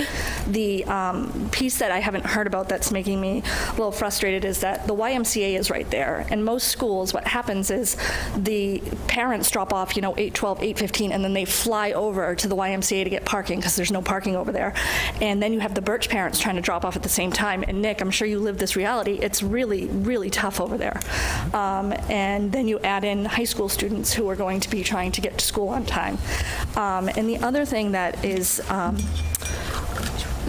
I want to mention is that with Birch, when I'm standing there at the end of the day for pickup, I see high school students walking over for pickup, and they're grabbing the kindergartners. There are some parents in this town who have kindergartners and high school students, and they pick up those kids, they walk them home. And one of the biggest pieces which really needs to be thought of is RISE. We have to remember that we have special education students who start at 8:30 in this high school, and I have firsthand seen students, high school students, fly up the back of the building and almost run over special education children who have no safety awareness, whose parents have let go of them, and they have gone flying towards the street and car, and it's a recipe for disaster. So if we're going to shift this start time, RISE has to be a really big discussion with this. So, thank you. Oh, and I just also wanted to tell you that there's also a contingent of parents that should be here from Parker, and they're not, and I got a message saying that should be mentioned, because there's a concert tonight. Doctor, did you want to respond to any of that? I just want to talk to the RISE piece here at the high school. So we've already had those conversations, and RISE, if the school committee supports this, we will be changing the RISE time next year. There are any other comments on this topic? Yep, you can come to the mic and state your name, please.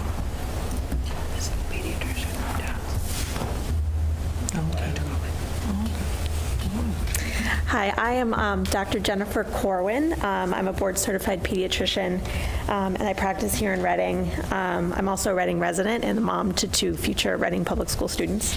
I'm here tonight on invitation of Assistant Superintendent Kelly, who had asked me to come to speak briefly about the evidence behind the delayed school start times.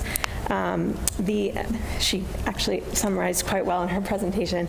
The American Academy of Pediatrics believes that insufficient sleep for adolescents is a significant problem, so much so that the body released a policy statement in 2014 recommending delaying school start times for both middle and high schools to no earlier than 8:30 a.m. Insufficient sleep is not a new problem, nor is it a problem solely for adolescents. However, adolescents are more at risk for inadequate sleep than the general population. When puberty begins, adolescents experience a phase delay in their sleep-wake cycle, meaning they experience a later time of sleep onset and morning wake time, a shift of up to 2 hours compared to pre-pubertal sleep cycles. This is due to 2 factors. One is that melatonin, a hormone responsible for the onset of sleep, is secreted at a later time during adolescence. And 2 is that the sleep drive, or the pressure to fall asleep after many hours of wakefulness, accumulates more slowly during adolescence. These 2 factors result in adolescents finding it much more difficult to fall asleep before 11 p.m. However, studies have shown that an adolescent's need for sleep does not change from pre-adolescence. They typically, as we saw, still require 8.5 to 9.5 hours of sleep per night. Long story short, teenagers fall asleep later, but they still need on average 9 hours of sleep a night. Biology is telling us that teenagers are better suited to fall asleep around 11 p.m. and wake up around 8 a.m. The consequences of chronic sleep deprivation in adolescents are severe and long-ranging, affecting physical health, safety, and mental health.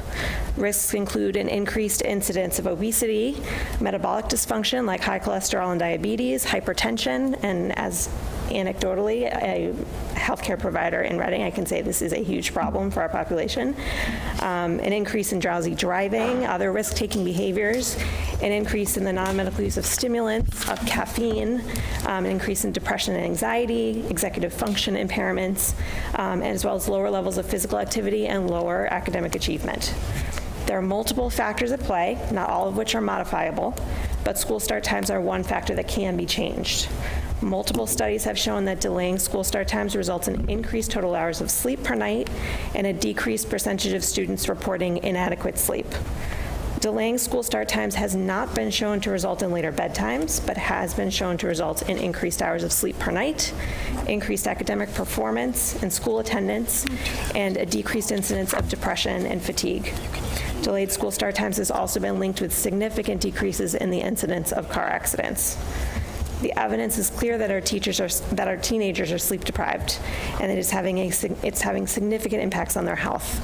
As a pediatrician, I agree with the AAP that delaying school start times has been proven effective in increasing teenagers' total hours of sleep and well-being.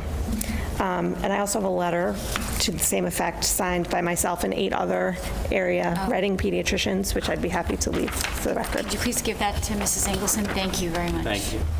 Thanks, Dr. Cole. Thank you. Thank you. Yep. Mr. Robinson? So I just wanted to ask Dr. Doherty, so you just mentioned that RISE is going to start later. I mean, RISE at the high school. That's just not, that's another disruption, though. That's a discussion we should be having as a committee, just changing the RISE time. I'd rather know that we've looked at traffic patterns and stuff before we made that decision. It was... No, this is RISE at the high school, because it would start at the same time as the high school. Right. It was discussed at the late start committee actually brought that up. So just because of the traffic concerns that, as you know, Mr. Boivin and others have raised, actually that was one of the early discussions we had, I think, with the SROs there, that might be a consideration, that there might need to be an adjustment at the high school, and you know, whether that is overall at the other sites, I think is something that we have already made those adjustments at the other schools for RISE and actually half-day K this year. We've made those start time changes. So we've already done that for this year based on other factors. But if RISE is starting at 8:30 now at the high school? Correct. And what is that going to change to? I mean, I'm just thinking that's a whole separate community that we should be getting information out to. We're going to change the RISE start time. What's the, I don't remember what the enrollment is there. At the one here? Yeah, it's right. Probably about 70 students. So, I mean, that's a... We're not talking about a drastic change. We're talking about enough. A few minutes. Yeah, all of the traffic patterns, they're in 5 to 10 minute increments. I mean, I've watched the traffic pattern just like you have on voting days, and it's chaos for 7 to 10 minutes at each school. Every neighborhood, we're all neighborhood schools here, so all of the traffic is chaos at a school for 7 to 10 minutes, and then all of a sudden it just disappears. So the whole key is how do you balance that in the different areas? So RISE would only change by a few minutes to compensate for that change in traffic. And again, I think there's some things about patterns that at this site that need to be looked at, and we've been told year over year that, you know, it needs to be looked at as part of an overall strategy. So I think that absolutely has to happen. Well, I think that's my point. We should be looking at that in conjunction with whether we change the time. But I think that would be, if we vote to change the time, then those changes are going to need to be made, and whether or not committee members are, you know, part of those ongoing working groups. I'm sure if there are working groups, we would be, if that's appropriate. But I think it's, so it was one of the earliest discussions with the SROs at the working group. I think what I'm hearing Mr. Robinson say is that it's partially traffic that we're thinking about. It's also partially the disruption of the plans of the families that are dropping their kids off at RISE. Communication, that's what it is. And making sure that we're engaging them too along the way, and not making a decision about one thing and then saying, oh, by the way, you're impacted too, even though you had no voice.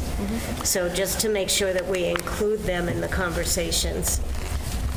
Right, but just to be clear, the reason why RISE is unique from all of the other situations is because you've got 1,250 kids coming into the same place as 70 3- and 4-year-olds. So that is going to have to change no matter what. Right, reply? Dr. Dodson. I'm just saying that I think that people should know that coming into it. I don't argue with it at all.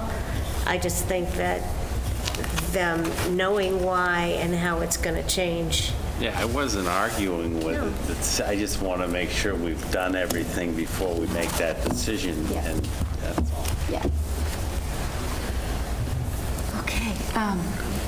There's no other questions? We have comments? Oh, sorry, Mr. Bobby.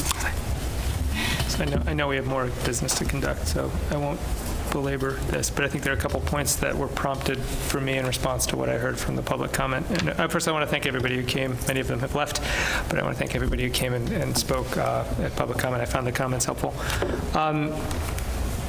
2 points, one quick one.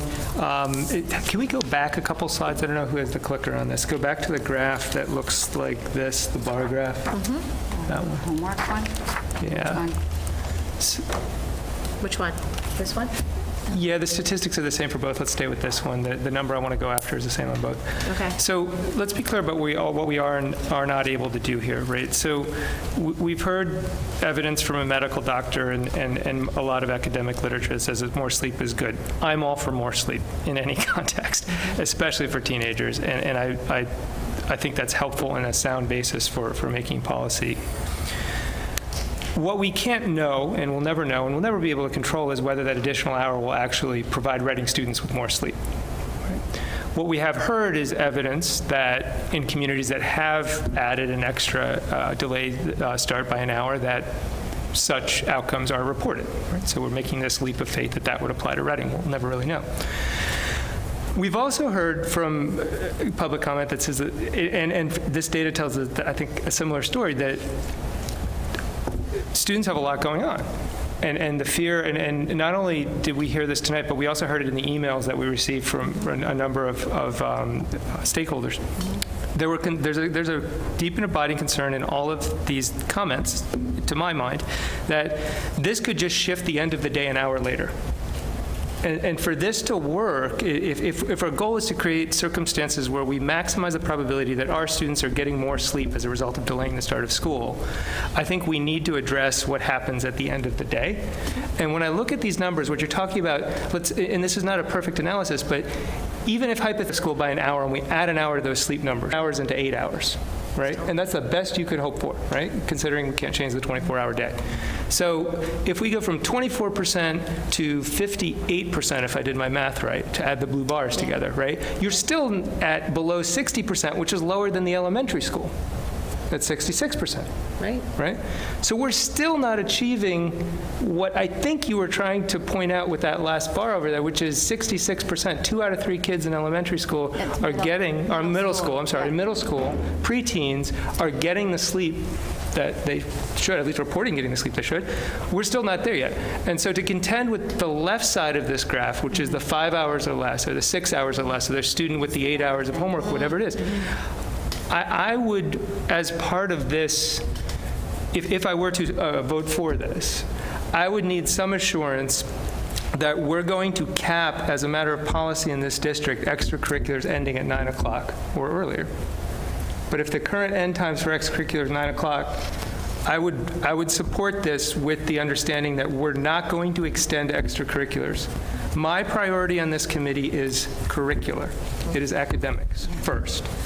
You can choose to do extracurriculars. That's fantastic. I support that.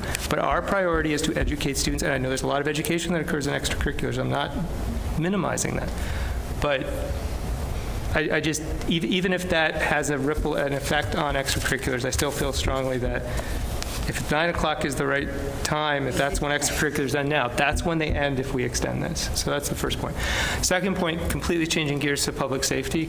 I would also, to support this, need some assurance that a member of the police department is involved in the traffic planning, not just consulted, but I want to see physical evidence, meaning an email, a memo, or firsthand evidence, like reporting, like have a police officer come and talk about, when we roll this out, the police department is doing these additional things, or these things that we're currently doing, we're going to keep doing. This is how we're going to guarantee public safety will not be adversely affected.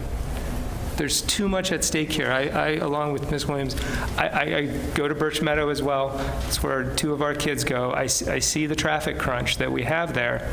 And it scares me when I look at the traffic patterns. If we're putting all those high school cars and the teen drivers and the late to work drivers and the late to school drivers and all those drivers together on the road with kids who are kids, there's a significant risk here, and I don't want to miss that and have an unfortunate outcome.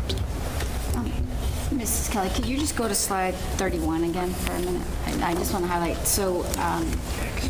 I think I agree with a lot of the things that Mr. Boivin just said, but I would like to say that I don't know that 9 o'clock is the right, time to say that everything should end. And certainly, competitions and games and matches are a little bit more. You wouldn't be able to, difficult to control. Yeah, practices you can, but in rehearsals. Right, practices and, this there we go. Yeah, so I just want to highlight that this is, I think what we're asking for is, you've highlighted a lot of these things. We're talking about it. I think Mr. Bobbin's asking for, let's make sure that, we hear from the police department, from the police chief, to my mind, that they are really on board with this and they're going to lead this and they're going to bust down some barriers that haven't been busted in a number of years.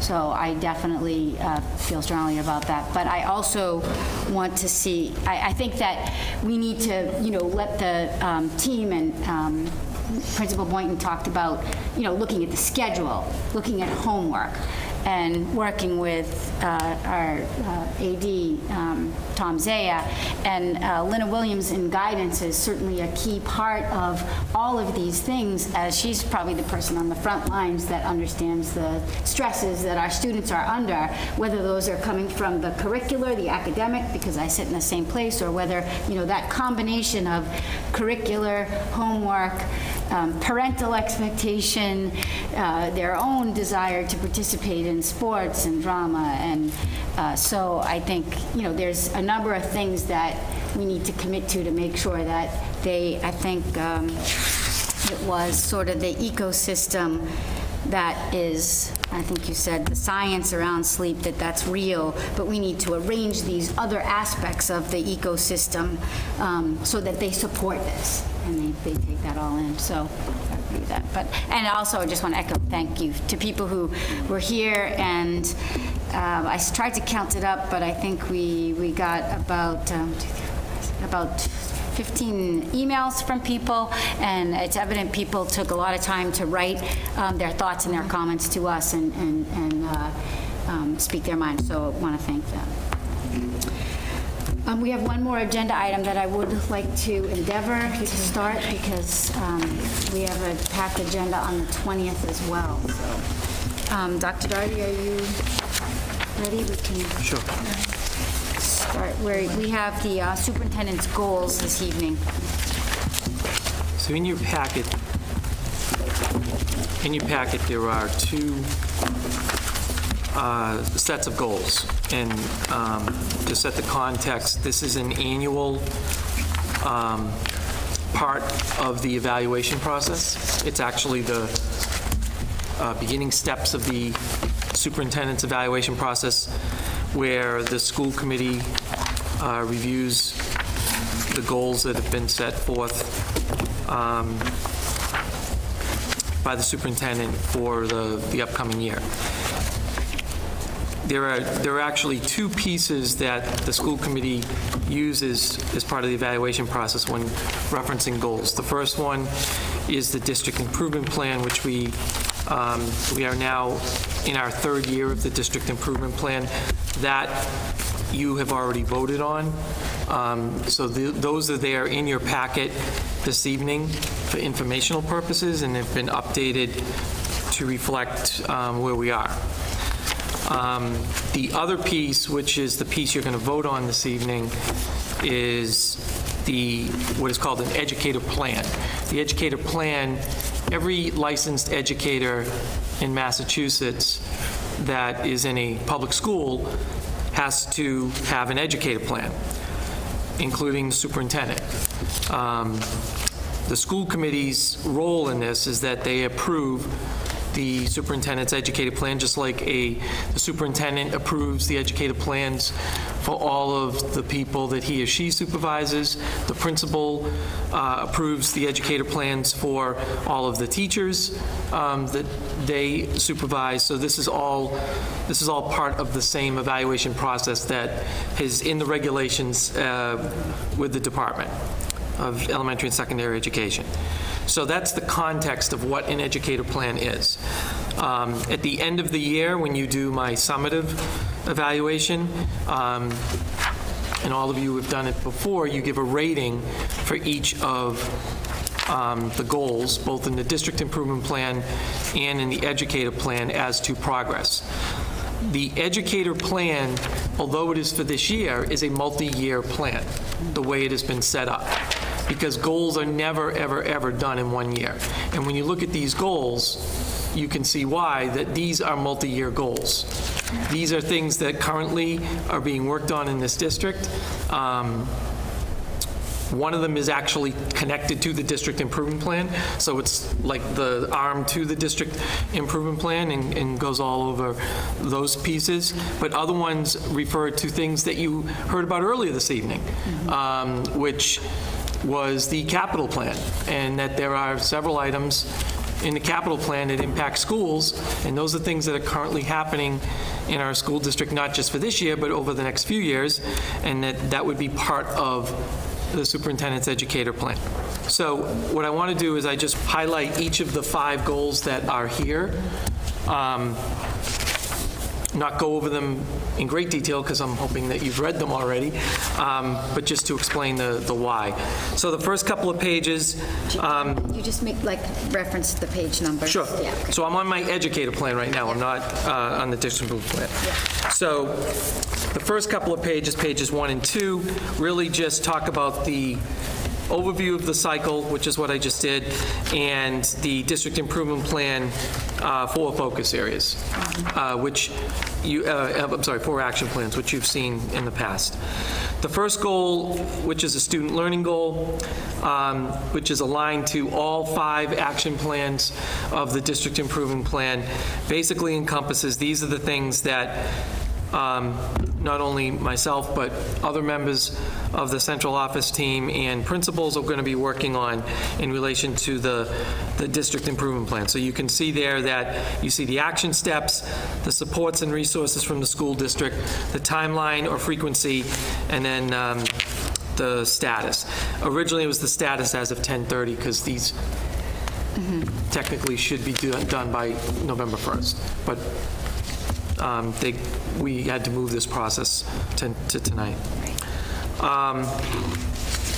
The second goal, which is a professional practice goal, it's aligned with focus area E, is an extension of last year's, one of my goals last year, is really focused on a communication goal, which is an area that in my evaluation last year was brought up with the committee, is an area that I should continue to strengthen and work on. So that's what goal 2 is focused on. You'll also notice that some of these steps have already been done, and that's because I've been working on these since July. After my last summative, technically my next cycle started July 1. The third goal is connected with focus area D in the district improvement plan, which is social emotional learning. And this really is the physical and psychological security of our schools.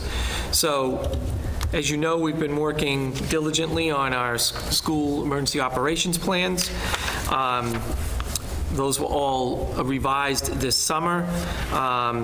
This also includes attending workshops and drills and participating in panel discussions, and also working with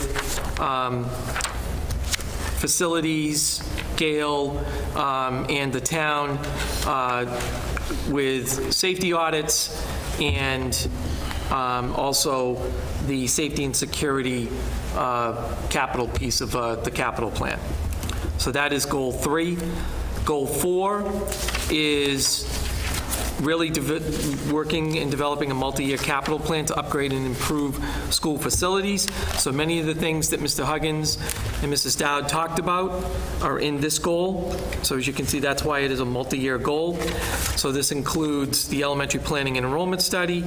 It also talks about the safety and security study, and it talks about the athletic fields that are under the care and custody of the athletic fields and facilities are under the care of the custody of the school committee. And then the 5th goal really is a building capacity goal of our staff. And that's aligned with the 4 of the 5 focus areas.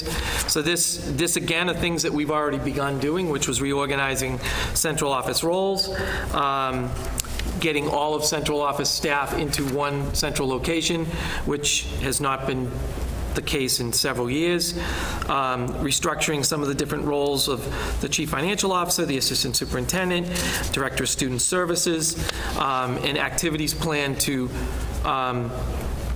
build the capacity of each of the sectors that I have been identified. So you have the operations sector, the teaching and learning sector, the student services sector. And then connected to that is also the building of the capacity of our building principals and remainder of the district leadership team. So those are the 5 goals, which, as you can see, are connected to our district improvement plan as well. Mr. Robinson? Yep. Make sure to refer to the page so we can follow. Yes. So on, just curious, just like a kind of a, on page 6 on the, so of all of those things, John, what do you think is working? I'm curious how the office hours are going. The office hours seem to be seasonal.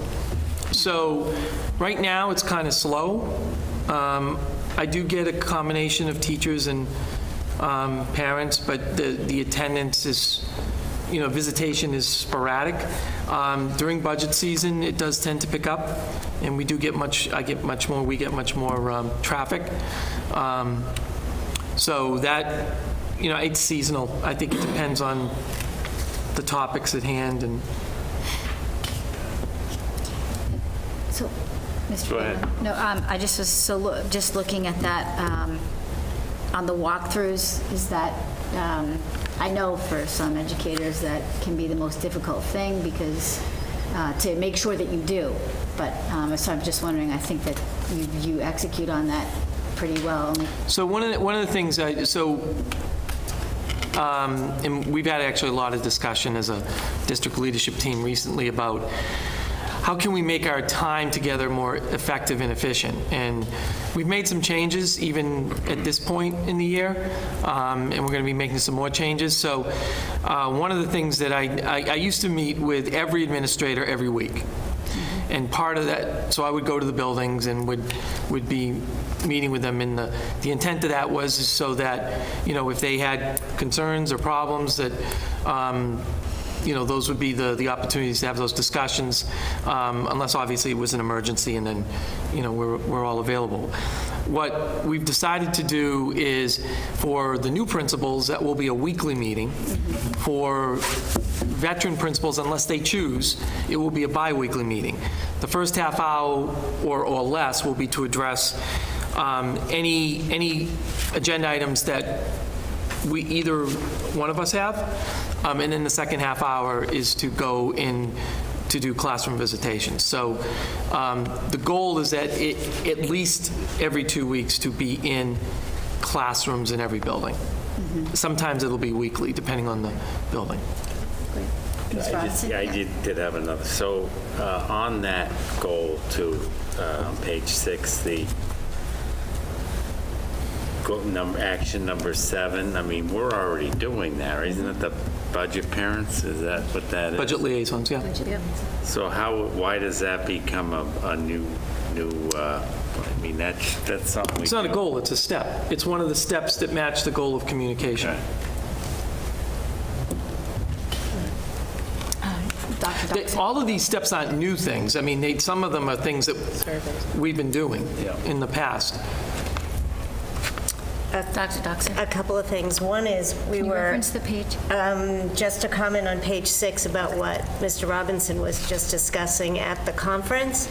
That was like oh, wow, you do that? You have budget liaisons, and people were scribbling down the idea, planning to go back to their own districts to do that. So I think it's really a tribute to our administration that they do it now.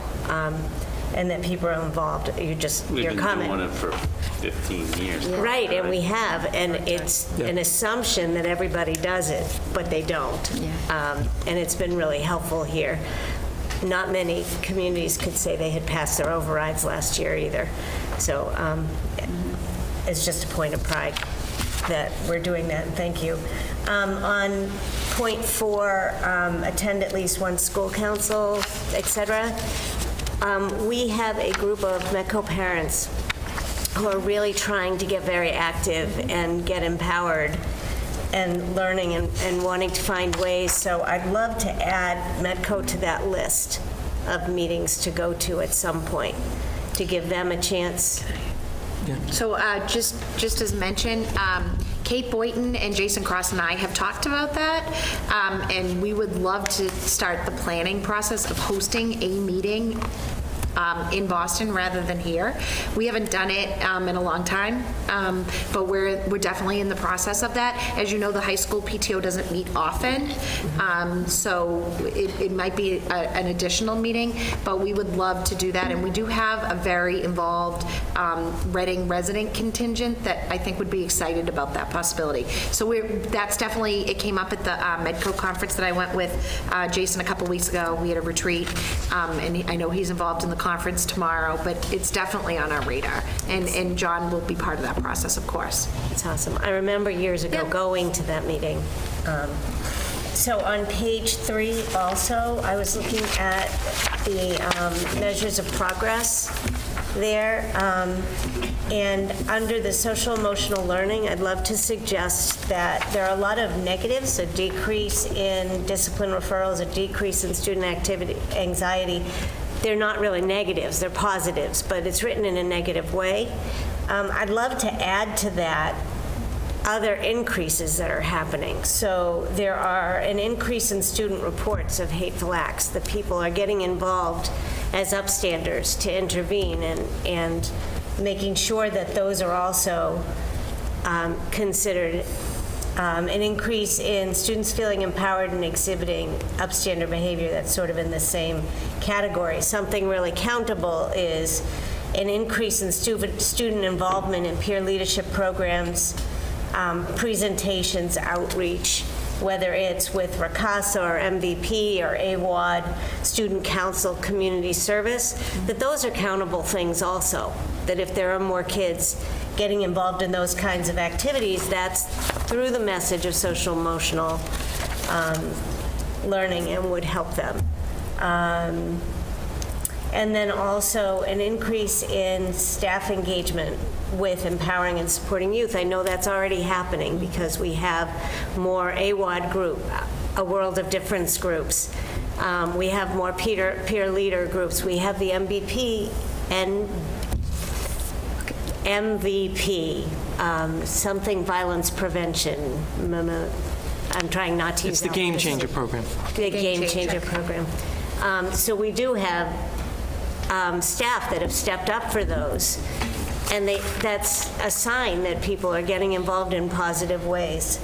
And also, I put down an increase in cross-discipline curriculum materials that encourage problem-solving, history, current events, community conversations. And a couple of examples would be the courageous conversations, would be the conversations about swastikas and what they mean in history classes.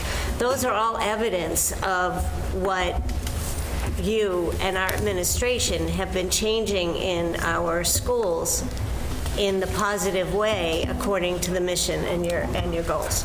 So I totally agree with everything you're saying.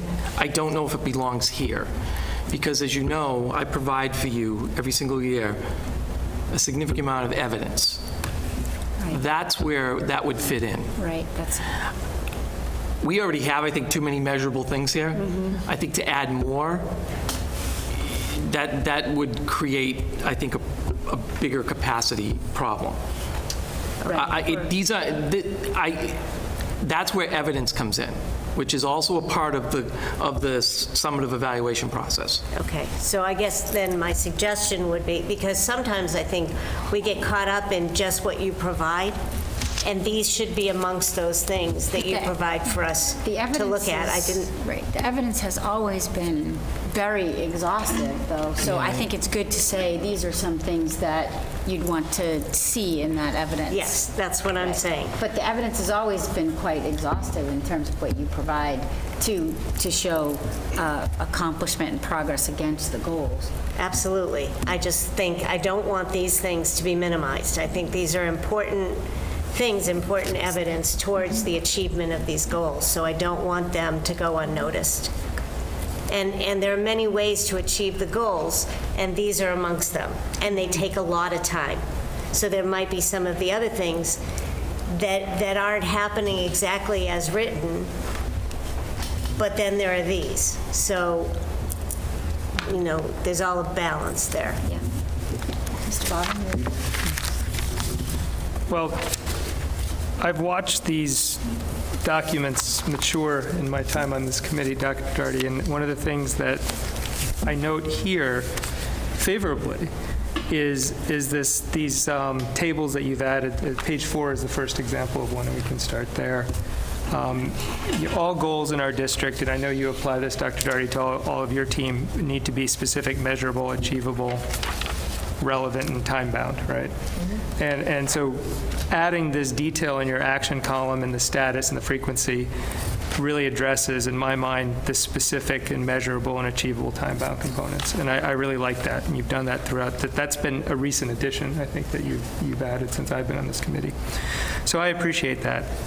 We should keep that. I like that approach of having action items that we can both look at and say, this is what the superintendent is accountable for. And the other piece of accountability, so that's an action-oriented piece of accountability. I think this is very strong on that, the process of if you complete these actions, you've met the goals that this committee has set. The other way of assessing here is what I see on page 3, and it's different. It's an assessment component. Right, so going back to page 3, that's some language that originated in the superintendent's goals before that table on page 4. It goes back farther. And we see here a list of what I would consider assessments from different sources. There's test scores that students take, there's survey responses, and there's internal statistics. I think those are the 3 sources, right? And one of the things that I've always struggled with at evaluation time is whether the superintendent and the committee and these different members of the committee are reading this assessment language in the same way when we get around to doing the assessment, right, of the superintendent. And so let me just give you an example of this, the way Part A, closing the achievement gap, small a decrease in achievement gap on state and local assessments between, and that goes on, right? And it has a series of identified assessments, and this pattern continues throughout the page, right? So the simple question I have when I sit down to evaluate the superintendent in my role on this committee is, does that mean that even if one of those assessments doesn't go in the direction we want, that's a failure to comply with that entire goal? Because we heard in the way the state assesses us now, in Ms. Kelly's presentation, right, that they have, as I understood it, this new system where if certain metrics of your district go down even a little bit, that's not an improvement, and therefore it's considered not compliant with the goal that they would like to set for our performance as a district, right? Are we taking the same approach to the superintendent? And if so, we need to be clear about that. I don't think that's the right approach. But I could read this language reasonably to require that. And so and this gets to my next point, is there are some ambiguities baked into the way this document is written, and it's been a working document for a number of years. Among and the committee has changed with, over that time period, right? Every year, 2 seats on this committee are up for election. Sometimes people return, sometimes they don't. We have turnover on the committee. I am not going to vote against these goals, just to be clear, but I'm not happy with them because of that ambiguity and because they've kind of been a document that's been a work in progress. So we set out for these 3 years goals, and then we've changed them as the committee has changed over time. But these are the goals that this committee voted on 3 years ago as 3 years goals. And these are the goals that the superintendent has been working toward over the last 3 years. So for me as a committee member to say, nope, I disagree with what prior committees have set out for the superintendent, and I think we should maybe the analogy, move the goalposts on the superintendent in the 3rd year of a 3-year plan. That doesn't strike me as good governance, right? So I want to say right now that I'm categorically strongly opposed to multi-year goals for any superintendent from a committee because the committee changes every year, potentially. The public has a chance to elect new people to the committee every year. Committee can change for other reasons. So this is the last year, and therefore it's a 1-year goal, right? Because now we're in the 3rd year of a 3-year set of goals. So what I finally came down to when I thought about how to approach this part of tonight, I finally came down to, I said, well, Nick, this is the 3rd year of a 3-year plan. There's, we've been working towards this. Let's not try to change something that we've been working towards as a committee for 3 years. It's a 1-year goal, which is what I would like to see. So going forward, I would like to see a reset on, instead of just kind of for next year for 20, this is 1920, right? Right. So for 2021, I would like to see this committee just do a fresh look at goal setting for the superintendent with the goal to be clarity of interpretation and a 1-year time-bound approach where we can evaluate the superintendent. And it's okay if, as the superintendent said, a lot of these goals are big goals. They take multiple years to work towards. I am perfectly okay with voting the same goal year over year over year because it takes multiple years, right? But I want to have specific progress. The other thing I don't like about multi-year goals is there's the opportunity to say, well, we only got 1/10 of our goals in the 3-year plan done this year, but we really can't assess a 3-year goal plan, progress on a 3-year plan until the end of the 3rd year. And so there's the potential to say, as long as there's activity toward the goal, particularly on the assessment side, even if the assessment metrics we've set out aren't being met, let's wait till next year, and you put yourself in a position in that 3rd year where you say, oh man, we're way off, we didn't meet the goal, and we should have acted 2 years ago, but we didn't. I also want to avoid that. I'm not saying that's where we are. I'm just saying I don't want to even have the potential for that kind of situation. So I'd like to see 1-year goals. I like the action plans, and I think we can hold, the superintendent accountable to this. I think that's a discussion we have in June, though. That has nothing to do with, right? Well, right now it's a discussion we could have tonight about changing these goals. I mean, we have to vote on them, right? But what I'm saying is when these goals are finished, when we're done with these goals, and we're setting goals for the following year, it should be 1-year goals. Dr. Doherty. So, as I mentioned at the beginning, there are 2 things here. There's the district improvement, which actually by statute has to be multi-year. Yes, no, I know that. Well, that's what you're referring to. Because no, I'm sorry, the superintendent's goals there's different ones. There's a student learning goal, and then there are professional practice goals, right? There's 5 goals. Right. And then you have 4 professional practice goals for a total of 5, correct? Yeah, there's 5 goals, right. So there's 2 types. But what you're referring to here is part of the district improvement plan, which by statute has to be multi-year. And that's fine, but the goal number 1 above it, right, so the interpretation of that for evaluating one individual is what we're talking about tonight. I agree. This is district improvement plan is a separate conversation. It's multi-year by statute, and there's a rubric that we follow for that is not in discussion tonight. Goal number 1, however, is no. There's no rubric that you follow for the district improvement. I get evaluated on everything. Correct. Not just my goals. I get also evaluated on district improvement plan. Correct. That's correct. But you get evaluated every year. Correct, but the district improvement plan has to be multi-year. I know, but we're not evaluating the district improvement plan. We're evaluating the superintendent, and that's done every year. No, but you evaluate me. You give me a rating on the district improvement plan goals each year. On the achievement on your performance. Correct. Yeah, that's part of my summative evaluation. I completely agree. And what I'm saying is the goals for the superintendent need to be 1 year at a time goals. They in the case of the goals relating to the district improvement plan, as I said, they would need to be repeated. You would assess progress toward that district improvement plan 1 year at a time.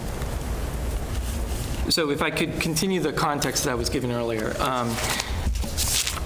The whole basis of the educator evaluation system in Massachusetts is that you do have multi-year goals as an individual educator because you want to show that you have a direction, a vision of where you want to go.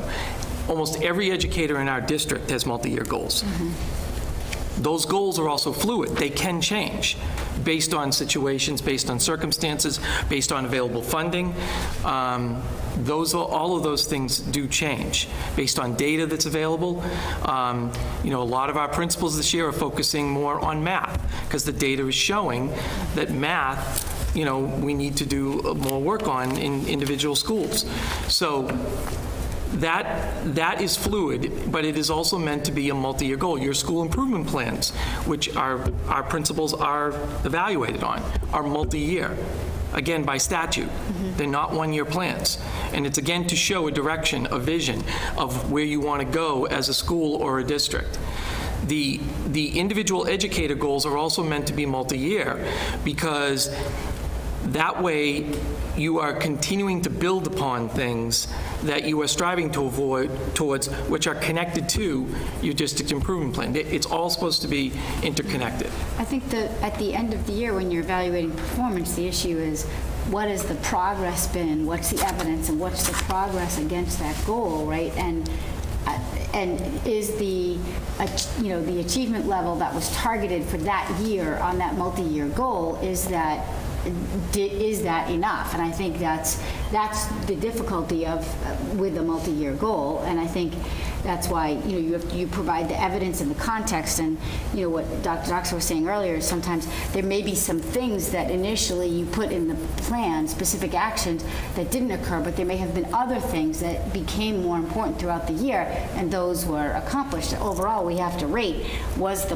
given all of that, right, was the progress against that goal what was expected, or what our assessment of that progress is.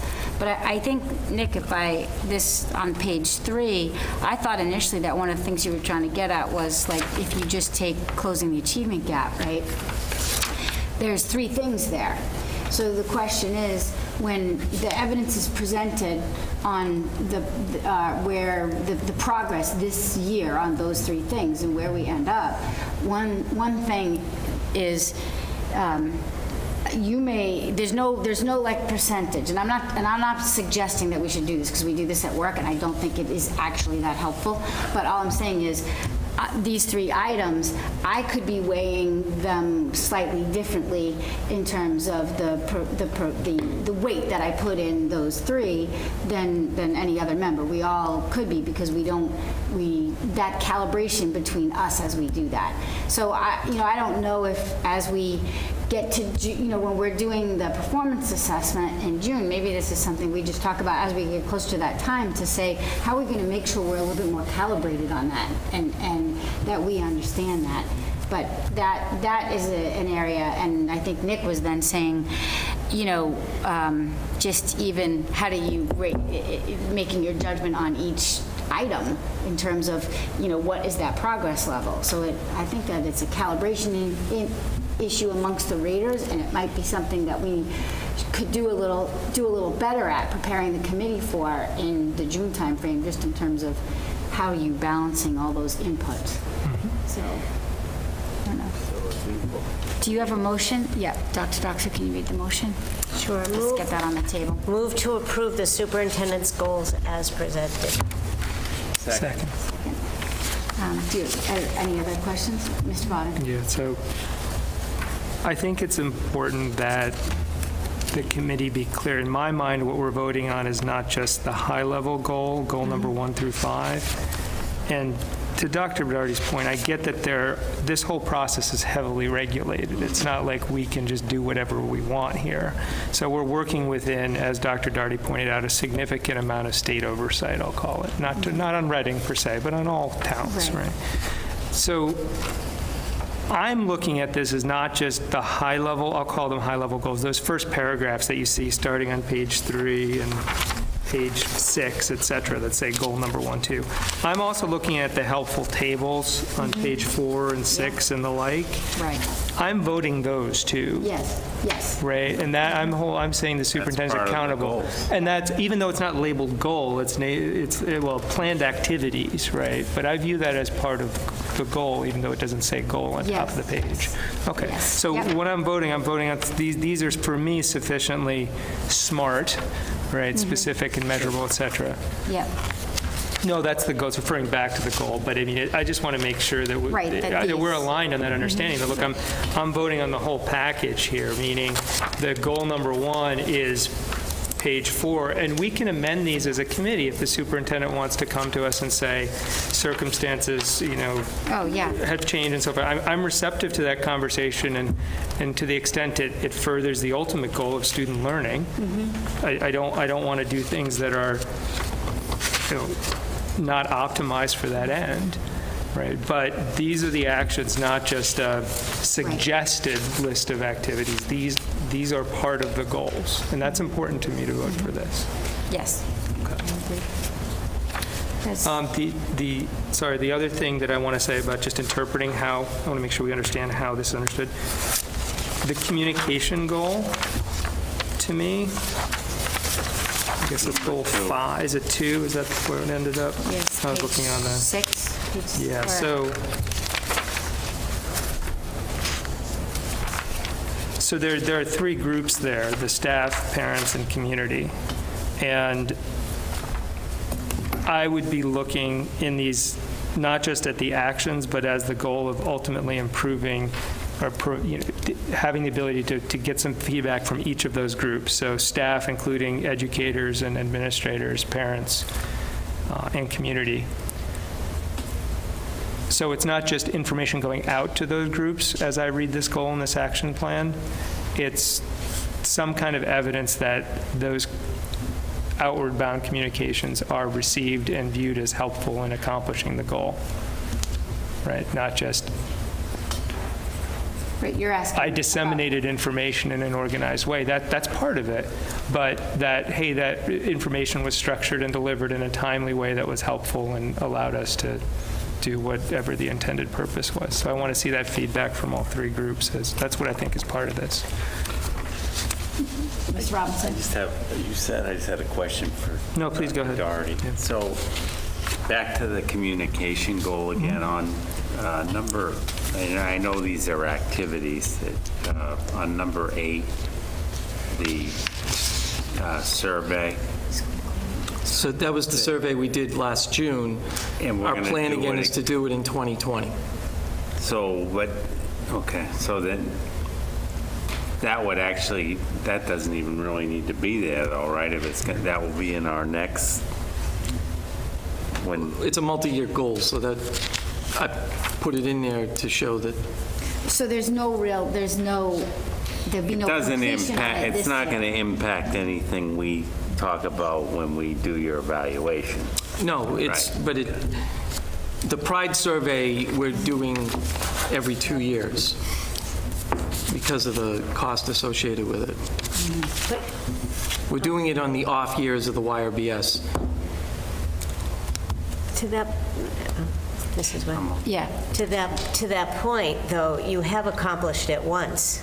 We did it in June, and I presented it already this year, yes. Right, so I'm saying that in terms of your, it's planned, it's also completed and planned for the Yes, the purpose of the one we just did was, it was a baseline. It was a baseline, yes. Right. And we didn't have the Pride survey results this time around when we just did the... Right, the last review. The last review. Because, right, it was done in June. I mean, this committee is already... Later than when we, yeah. The committee already has data that will help them evaluate at the end of next year. Right. Yeah. You have MCAS data already. You have accountability data already. You have Pride survey data. I think it's just, it might be helpful to say that this is the 3-year, that it was completed in June of 2018, right? It's planned for May of 2020, but it was completed June of 2018. Is that true on the Pride survey? Yeah. Yes, but don't forget the high school wasn't done until September of this year. Oh, okay. So that was September of this year. So it just might be helpful to, I mean, that would be in the evidence, but I can see what the, right, it still belongs here, but it's already been completed this year. Well, I thought that was there because it was the column to the left, that it would be in the budget for FY20, and the FY20 budget is part of what the superintendent will put together for us this upcoming year. That's why I thought it was there, not because the action was there. Right, that's what I thought the goal was. Yes. Mm-hmm. Okay. Yeah. So, I mean, at the top of each page, it says during the 18-19 school year. Is that the right year? We're in 18-19 school year, yes. Yes, so during this year. During this year, all right. So that was my question, though. Why are we putting stuff in there that's not going to happen during the 18-19? Because it needs because of the funding? The funding, maybe. Because in this year, this budget, which we build for FY20, you need the resources for the 2020 survey. But again, it's also to show that the goal doesn't have, it moves forward. There are other pieces attached to the goal that go beyond this year. Mm-hmm. That was the whole purpose of it. Right, when you present your evidence, the evidence is going to include the Pride survey result, that was executed this September, last June and this September. But in this school year, for this evidence on your performance review, it would include the Pride from September. Right. Yeah. So the one thing that I will be very sensitive to under these goals when I evaluate on them is I would be very sensitive to situations where items are in these plans that we approve and they're not acted upon at all. Mm-hmm.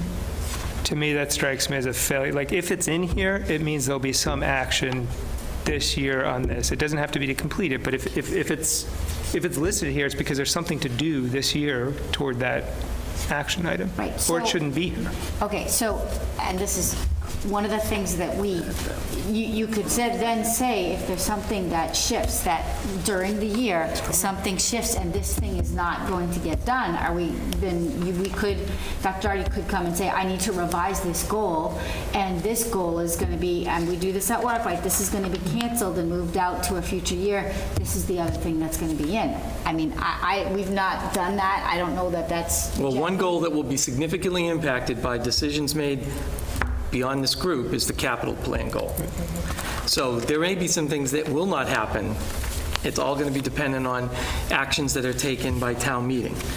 Right, I don't know. And other bodies. So, Right. Generally, what we've done in the past is, as the evidence is presented, you look at that and you say, okay, yeah, this is, something didn't pass town meeting, the resources didn't come through, the goal can't continue to be executed.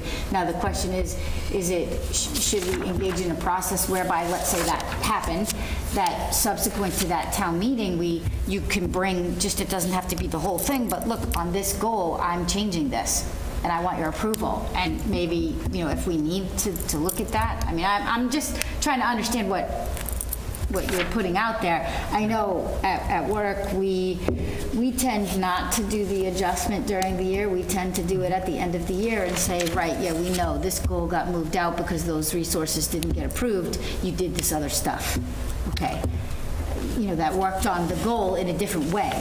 But this is a public trust. This is public money. And so I think it's important that we have a very transparent process, and as part of that it's clear to everybody what this district is prioritizing and doing through the leadership of the superintendent. And the superintendent, in fairness to his role, that he has clarity around what we're asking of him. So I'm eager to avoid situations where we get to the end of the year and we say, well, I know that was in the goal, but it's a multi-year goal, and we just didn't get to it this year. If it's in this plan that we vote on, then you're going to expect something. It's in the plan, and if you change it, the public can decide what they think about that. Well, if he needs to change it, we can do it, decide. But the public will decide what they think about that. So, John, I just want to make sure I understand the capital. So the only thing that really hasn't gone past town meeting is the Turf 2 situation, correct? no, you have several steps in here that are... But we've already gotten approval for the design study, right? That's one of them. That would require town meeting approval. The security, I thought that already went through town meeting, correct? The initial design. The design. Phase did, yes. I guess I think you've done more than I think more has been done than you're indicating here. Where it says planned, I think some of the... What page are you on? Page 10 and 11. Right?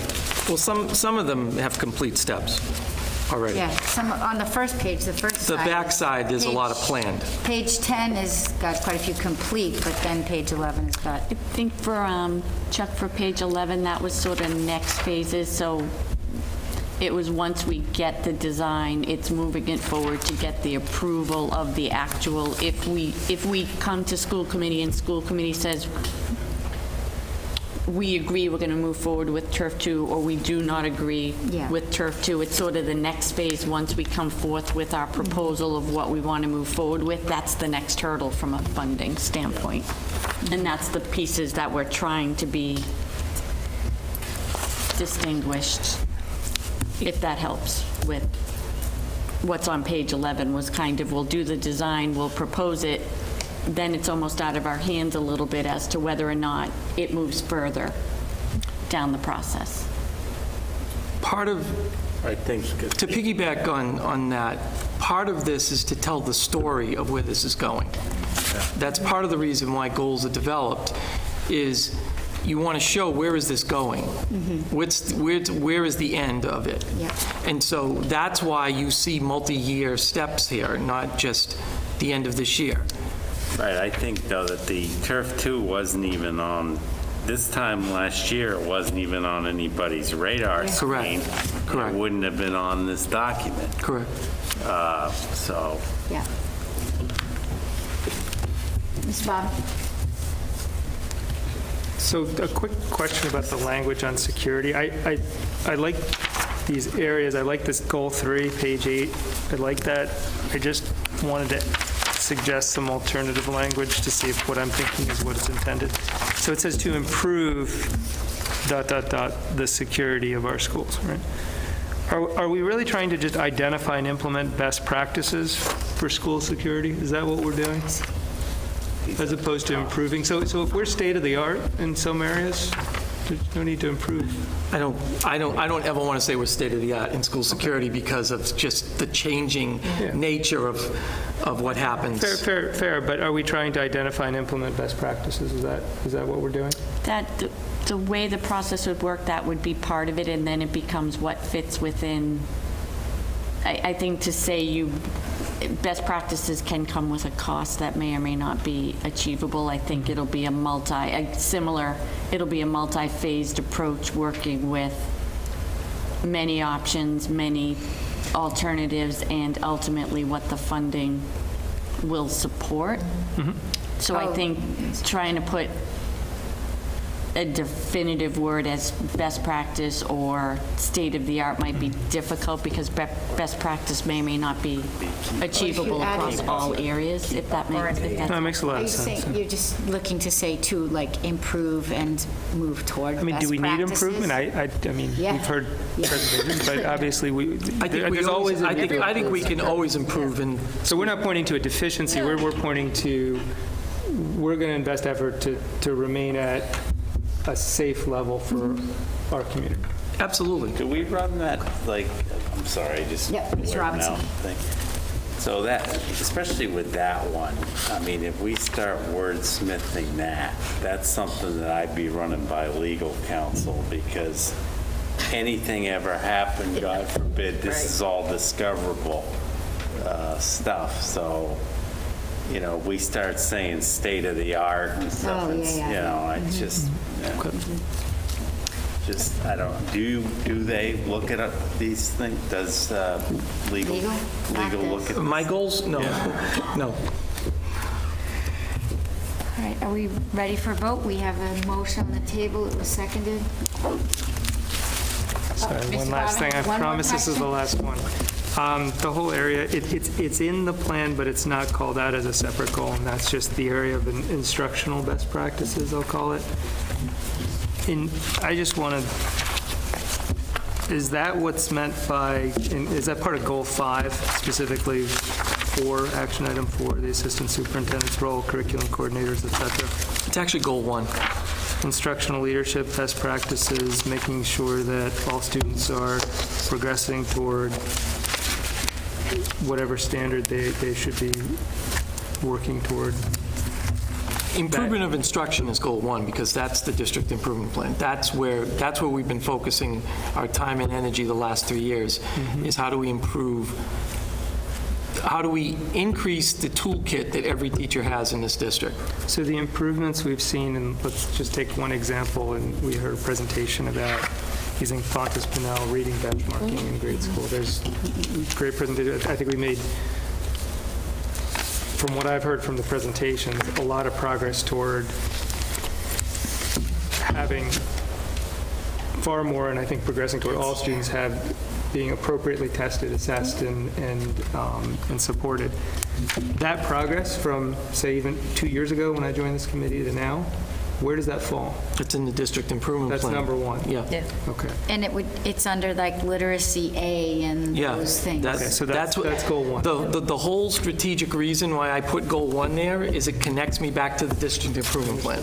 That's the whole reason for that. Okay. Thank you. Great. All right. Call for a vote. All those in favor? 4-0. I think we are done. So I need a motion to adjourn. I motion to adjourn. Second, one of you guys? Second, all those in favor? 4-0. Excellent, thank you. So we can avoid sleep deprivation. Yeah.